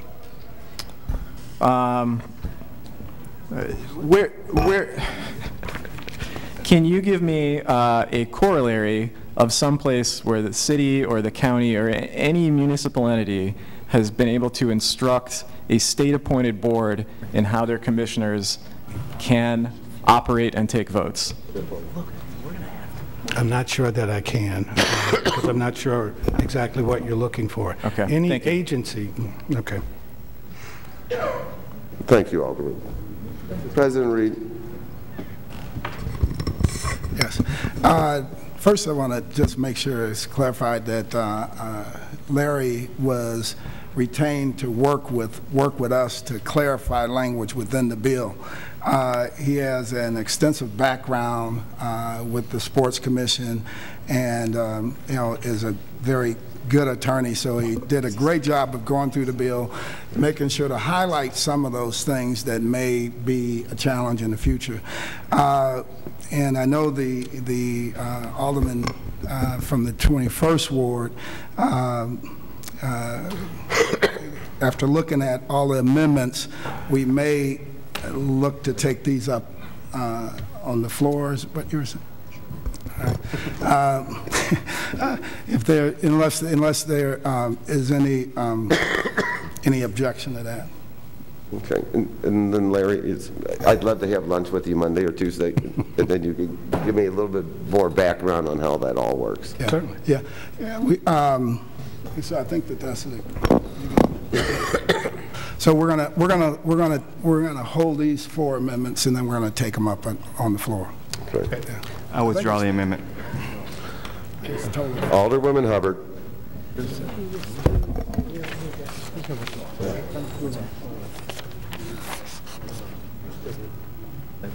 You are recognized to close. Thank you, Mr. Chairman and members of the committee. I'd just like to say that I know that we all have exhausted a lot of energy in trying to bring forth the best deal and the best financing package. It's been a lot of work on both sides, and I would just like to have you all's favorable consideration of Board Bill 219 so that we may move forward. Thank you. Thank you.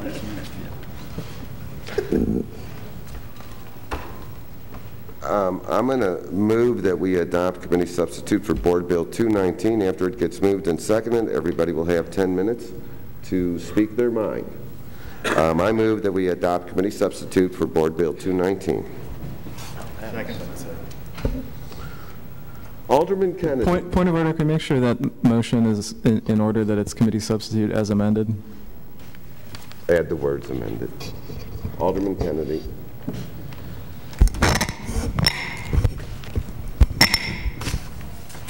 Thank you, Mr. Chairman. You know, I have some sincere concerns about the bill. I was not one that supported the dome. I was here at the time. I did not vote in support of it because I had serious issues with how that was constructed. The city was put on the hook, and in several years had to struggle to find ways to pay for it. So I had very serious concerns with it. I have serious concerns with this one as well. I'm not saying I have a bunch of questions, I have some very serious concerns. I certainly appreciate the efforts that were made to shore up and improve and make sure that the minority participation portions were incorporated into the bill itself and not just a verbal statement that we're going to do this and some supportive paperwork that's not really incorporated into the law. That is significant. As you know, I sponsored the first minority business and women business enterprise bill here based upon studies that were done by the city in the early 90s. So that is significant that it is in the bill and of a project of this size that is certainly historical. And I do appreciate that. Also, at the same time, I believe that the bill merits a larger discussion with the Board of Aldermen than just this committee.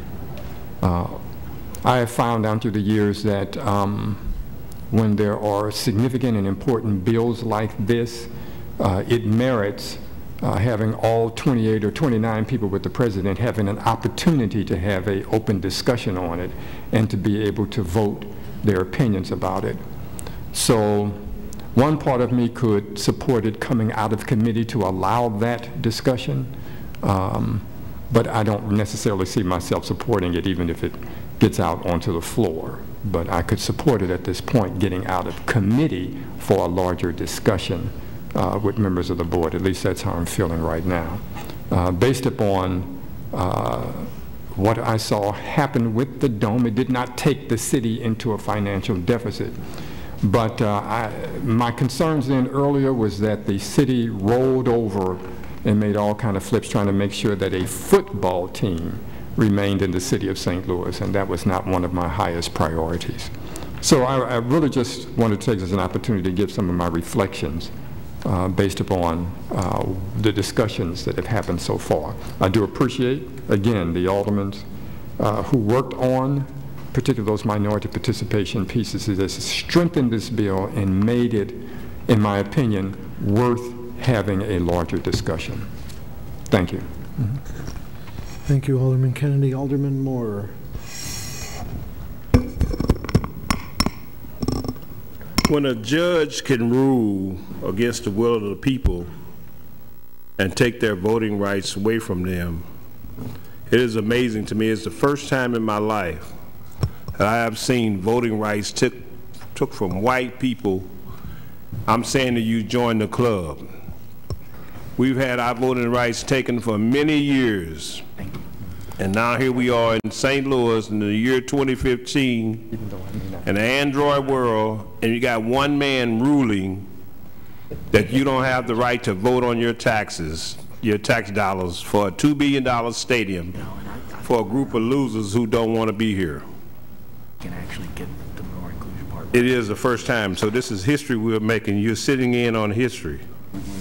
I've been warned, I've been lobbied by any and everybody and their representatives trying to get my vote.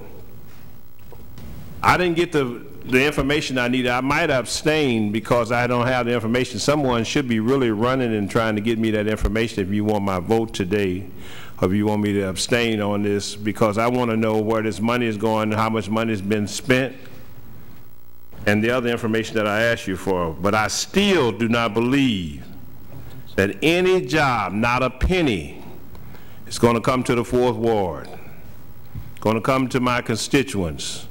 Nothing from nothing leaves nothing. We're going to get nothing if we don't pass the stadium. We're going to get nothing when it passes, and it will pass.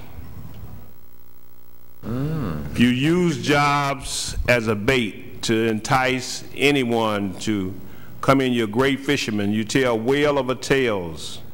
You fish with the bait of a job. 3,500 jobs we're going to get, or however how many jobs you say we're going to get. But they won't come to my community. We don't have the experience. You're not going to put them in those apprenticeship programs that you've been promises. These are fairy tales that will never come true. Never will they come true. But we're going to take a chance on this because we get nothing. I've been promised something. So if I vote no, I get nothing. And we're being threatened to get something. So we might as well vote in favor of this bill.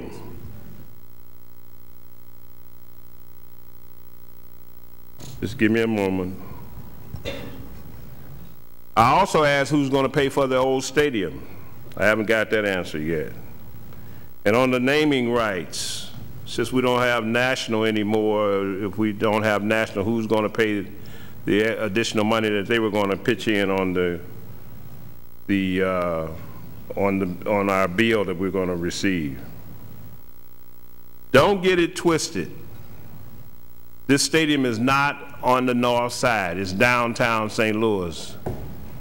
The trouble is on the north side. That's the stigma about the north side. So it's not the north side. You wouldn't dare build a stadium on the north side. And if you build another facility, build it in my ward where I have 1,700 vacant lots. We put those together, we can build you anything you want. And come on over to the north side, the other side of St. Louis, and see how we live in that side of town. The city can find any money they want, anytime they want, to develop and the resources. But you need to spend the resources on the people, the forgotten people in that 4th ward. I wish I had brought my pictures in to show some of you how we live. Some of you don't know how we live because you won't come in there and see. But it is horrendous and horrific. It's terrible third world living. And I will always say that we live like the Flintstones compared to the Jetsons. Yabba dabba doo, but we're not having a gay old time. It's horrible in there where we live in the city, another side of St. Louis that you should see. Let's get a tour bus and take all of you in this room to my ward. Next week we'd have to perfect. And you would all encourage your leadership to vote no on this stadium. But they say I'm going to get something. They said we might get a few jobs. I doubt if we get 10. But 10 is better than none at all. Because we have absolutely nothing in the city of St. Louis, apartheid, polarized, 2 cities, north and south. We're talking about building a stadium for some losers. But we have to have enforcement. We have to have monitors to enforce what they say they're going to do for us. I'm still waiting on them coats. Everyone has an agenda, and they don't consider or care about yours. I have an agenda, and that is to take care of the forgotten people in the 4th ward, to make sure that we get something out of the deal for our tax and our vote. That vote is a foreign piece of currency. You cannot buy anything with the vote on the north side. I'm saddened by this whole charade. I wish I wasn't on this committee so I could duck out like the rest of my colleagues. But we're here. And I need that information. So I was going to vote no. I might vote yes, and I might abstain if I don't get that information, Otis. Is it behind me?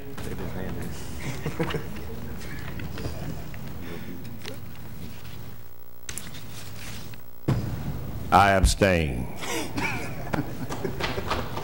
Alderman French. Thank you, Mr. Chairman. Yeah, so this has been a busy last few weeks trying to put together some agreements that would actually make this a project that we, if it happens, that we can feel proud of and that would actually put people to work in the city of St. Louis. So I appreciate the task force that at the last committee hearing really empowered us to sit down and put together whatever we felt would be an inclusive package to deal with minority participation. And I think what we have now included in this bill is really a template and a model for all of the future projects. And it's based on actual numbers. It's based on what actually can be done. Now, it has always been 3 issues for me related to this bill.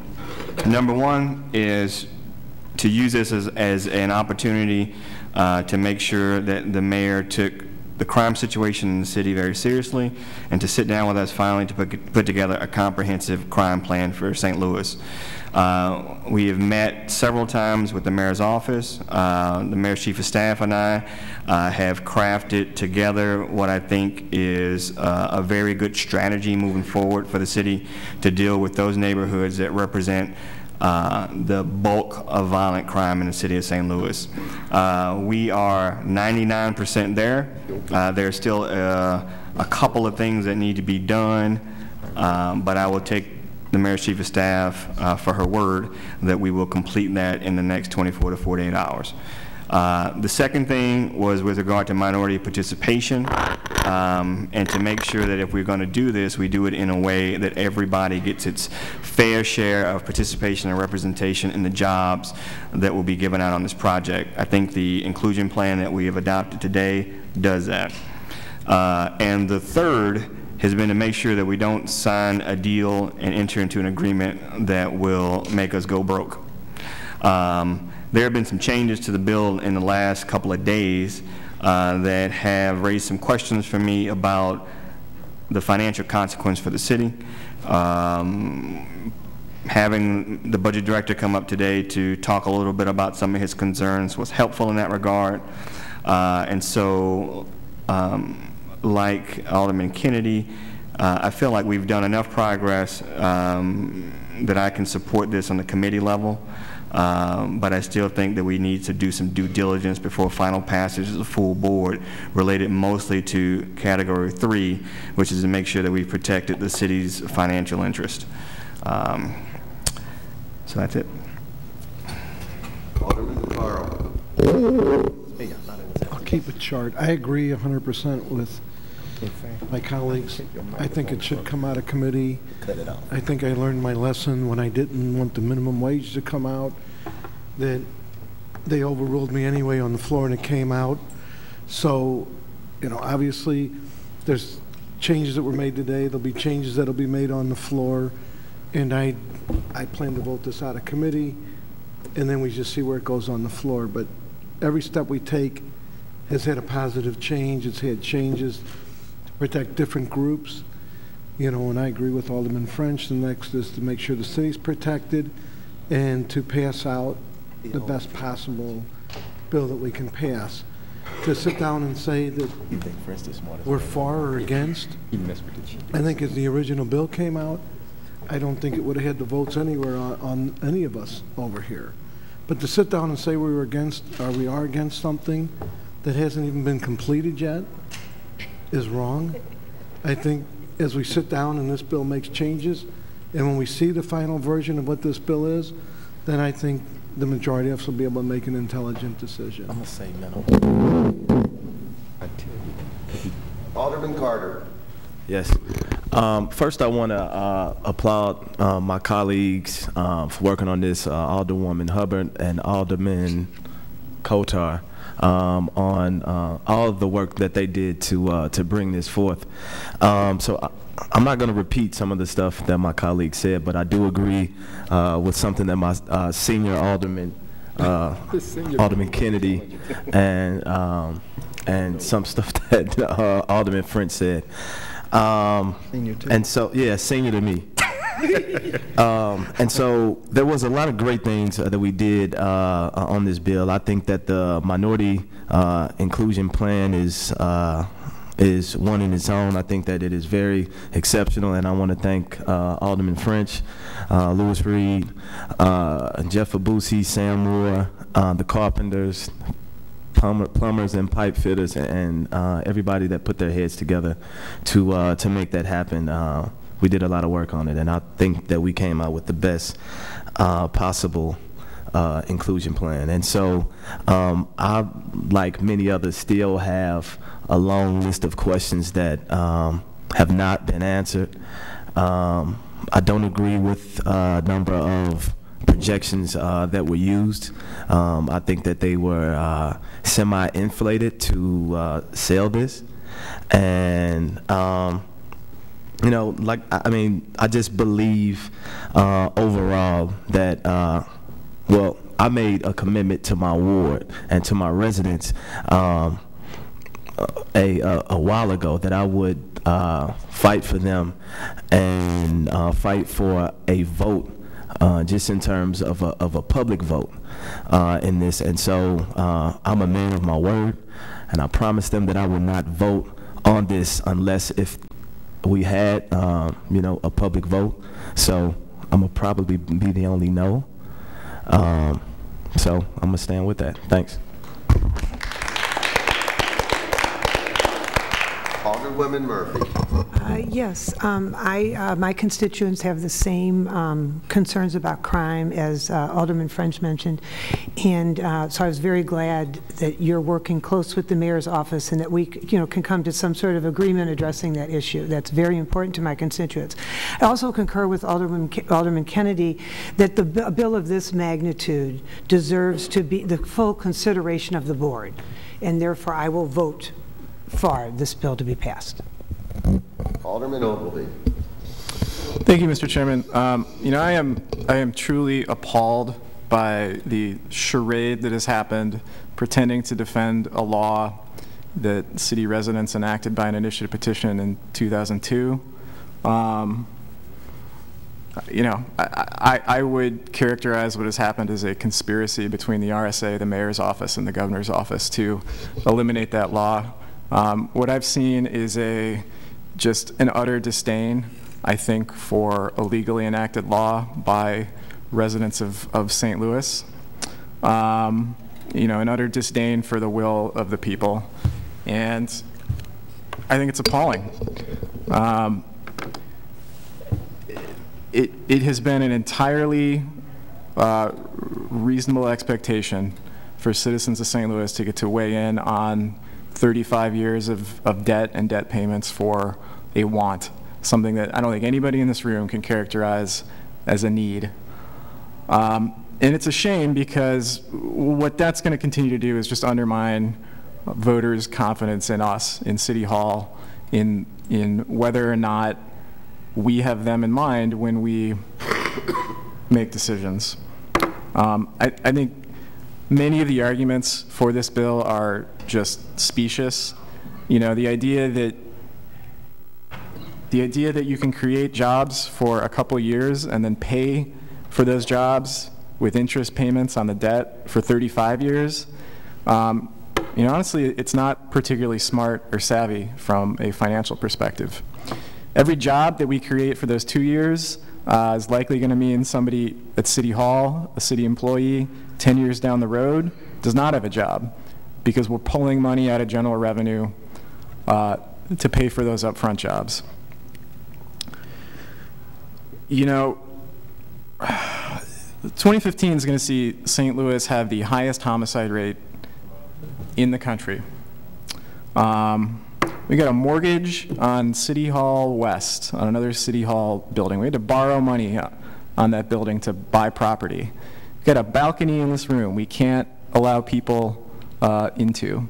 We got the budget director's office that leaks water because the roof can't afford to fix the roof at City Hall. And those are just some highlights. The list of things we need to pay for is dozens of pages long that we don't have the money to pay for. Otherwise, we'd do it. We'd fix it if we have the money. You bring these things up, and the most common response is, sure, but we can't afford to do that. The idea that this is going to merely be a $2 or $3 million obligation on the part of the city over these 35 years is just, it's just not true. You have to account for what it's going to take to maintain the Edward Jones Dome. You have to account for what it will likely take to maintain this new facility. We see every time somebody builds a stadium, we're going to be paying for it for 35 years, but I can predict very accurately that the team will show up in 15 or 20 years and say, you know what, we need a bunch of other upgrades to this facility, so here, why don't you go bond another $60 or $70 million so we can make sure that we have the best game day experience for the fans.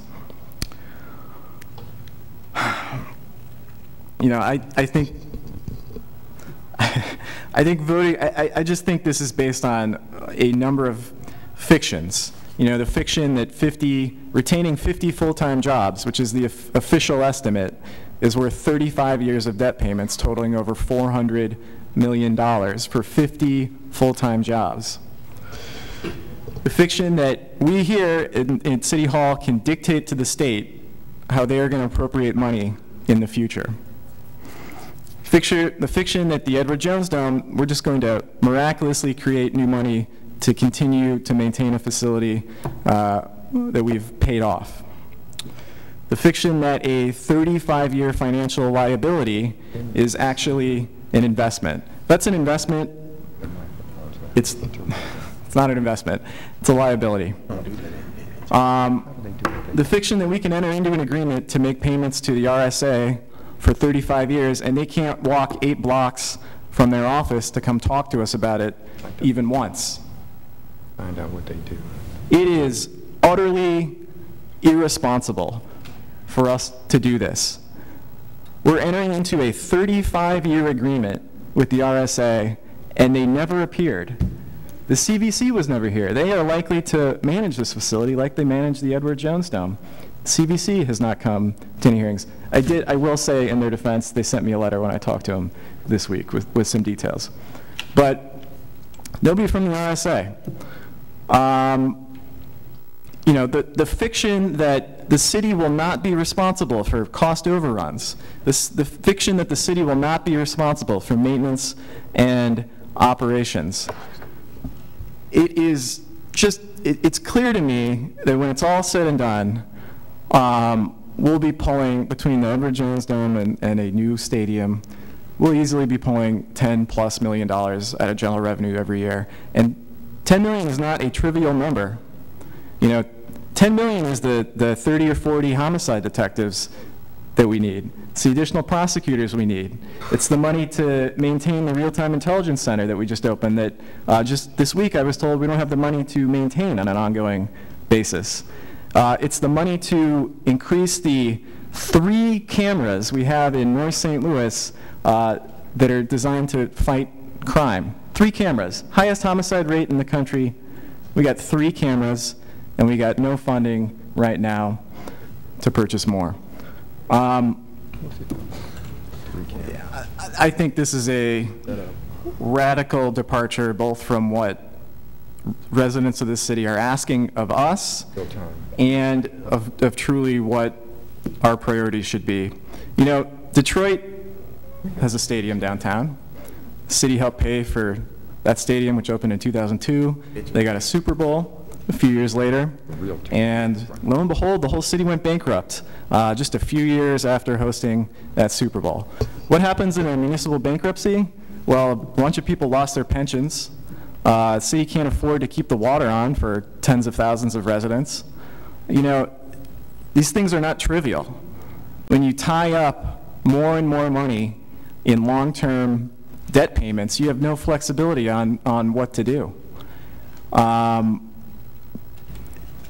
You know, we should probably pay attention to the fact that if you look at the long-term trends in the city, the long-term credit ratings, financial outlook, none of them are good.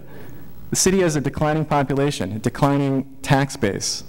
You know, spending money on things that are non-essential when we have an enormous backlog of things that are essential to spend money on is the wrong policy.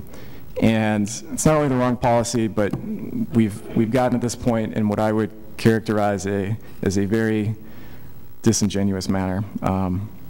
So I still hold out a little bit of hope that when this gets to the floor, we come to our senses and vote no. Because if we approve this, what's going to happen, this will be the best we get. And if we end up with a team owner who is interested in building a stadium here, the deal will only get worse going forward. It will only get worse. The stadium will cost more, and we'll end up picking up the tab for that. The lease terms may be unfavorable. You know, even within this financing agreement we're contemplating, well, we're going to need additional things like community improvement districts and TIFs to actually pay for this thing. We're probably not even acknowledging the full cost within this financing agreement. So I hope we come to our senses and vote no. Thank you.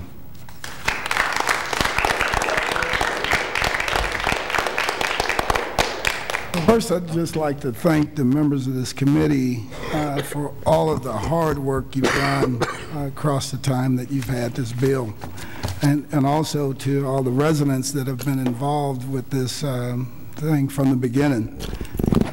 I think that there's a general consensus that it would have been great if we had an opportunity, the constituents, including myself, my wife, and my son, and others, had an opportunity to vote. It was a shame that the city of St. Louis, the residents of the city of St. Louis, did not have the opportunity to vote on this thing. But given where we are now, and if we take a look at some of the crime numbers and public safety numbers that we continue to have to wade our way through every year, and then we say, why isn't things getting better? Well, we know that when we change the economic conditions of families, we know that when we empower kids and give them an opportunity for careers, it can dramatically change that child's life, and it dramatically changes those families' lives. So I'm not voting on this thing today because I'm a Rams football fan. Matter of fact, I rarely catch a football game because generally you're out in the community working on neighborhood and community things on Sunday. But I'm voting on it because I want to give people throughout our city who have not had a chance, who have not had careers, an opportunity for a chance, an opportunity for careers. You know, Nancy Reagan said, just say no. And today we're telling them, just put down the pistol. Just don't engage on black crime and all these other things. But we're not saying yes to a paycheck. We're not saying yes to a career. We're not giving these opportunities that the families and the people across the city needs. This minority inclusion, minority and women-owned business community inclusion plan that was put together in this bill is something that I've never seen throughout my time in public service. I think it can make a dramatic difference in the lives of people all across the city and the people that need it most. So, you know, I know a lot of the folks, friends of mine that are opposing this bill, and we rarely, I can't think of a time that we've been on different sides. But I'm asking you and I'm asking others to look past where we would normally be on an issue like this, and let's try to work to create some of these opportunities for these kids and the families that are suffering every day. You know, like most of you in this room, I enjoy a job, right? Like most of you in this room, I have to struggle from paycheck to paycheck on bills and everything else. Now, we think that's tough that we have to do that, but take away that paycheck so you have nothing. So you have to go beg, borrow, and steal to get to something, so that your kids don't have what they need to get to school. And you know that if you can take them out of that environment and take them into something better, you could change their lives, and they will not have to go through what you went through. Put yourself in the shoes of that mother and father that's dealing with that every day. And as an elected official, if I have an opportunity to change their lives, to impact that family, I'm going to take it. And I think that this plan, for the first time, gives us that opportunity, because one of the things that we always do at this Board of Aldermen, we vote on it and we say, okay, go ahead, go down the road, do the right thing. That is not the case in this bill. In this bill, we vote on it, and we say, guess what? There's going to be regular monitoring, and guess what? There's going to be a committee at the Board of Aldermen that's looking into everything that you're doing, and we're going to make sure that you're doing the right things, and we're working to make sure that people are being hired. And if we do not do that, we're going to do another disparity study 10 years from now, and the numbers are going to be exactly the same. People wonder why the numbers don't change and the numbers can continue to be the same.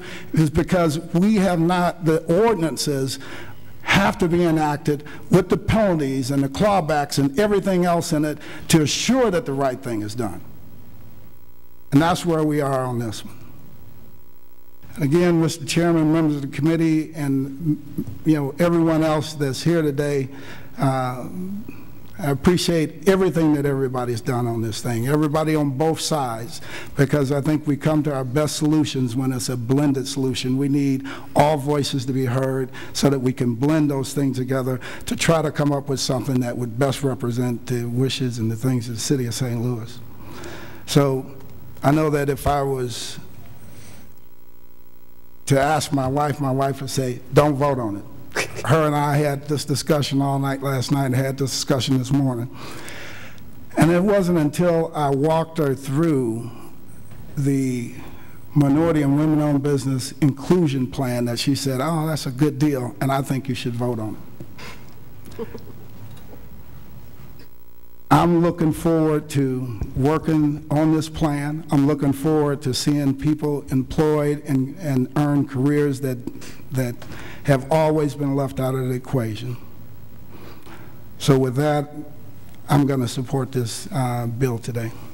Thank you, Mr. President. I voted with Alderman Kennedy 20 years ago against that last stadium because to me economically it didn't make sense. The city's commitment was 25%. In this package, and it's very complicated, and when you have all of these complicated details and the different parties and the people of interest, you have a lot of facts, words stringing out there that people who are against it can dwell on and say, well, this is wrong, this is wrong, this is wrong. $1 billion project is incredibly complicated. The difference between 20 years ago and today is the city's on the hook for 7.5%. The other funds come out of revenues that we would not otherwise receive if we didn't have a stadium. This arrangement is not like the Field of Dreams.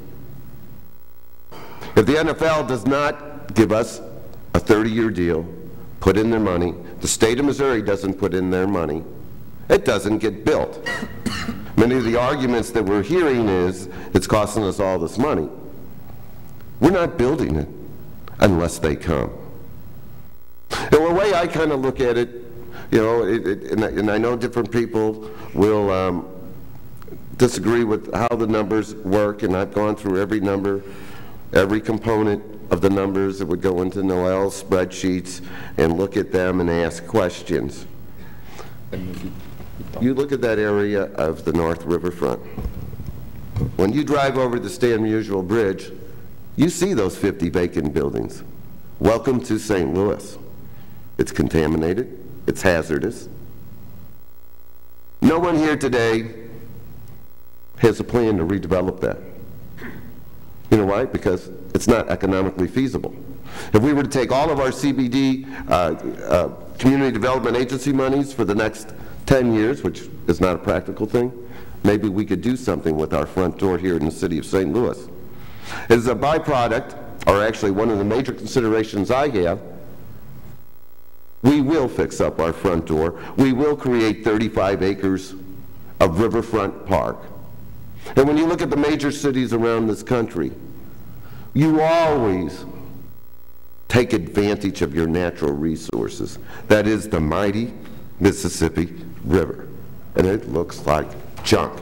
We're spending $380 million to fix up around the arch. We're getting that fixed up in conjunction with the bicycle trails that run along the Mississippi River. We're creating a use not just for people who go to football games, but for every single person in the city and in this region. The city, we offer a cacophony of menu items that different people in different backgrounds like. We have museums. We have zoos. We have freshly painted bike lanes that aren't that popular in some parts of the city. But we provide many amenities and many basic services because we have a diverse population of people, ages, economics, wants, perspectives of life. This is one of them. When I look up at the ceiling, and I know the alderman that's pointed out we can't open that door, when you look at how beautiful this room is, and it's nowhere near as beautiful as the full board of Aldermen's chambers. In 1904, We were the center of the universe. I am from St. Louis, and I am damn proud of the city of St. Louis. I am proud when people see Monday Night Football and show the Arch. And hopefully they can play some day games so that they can show the redeveloped North Riverfront going forward. We are the hub of this region.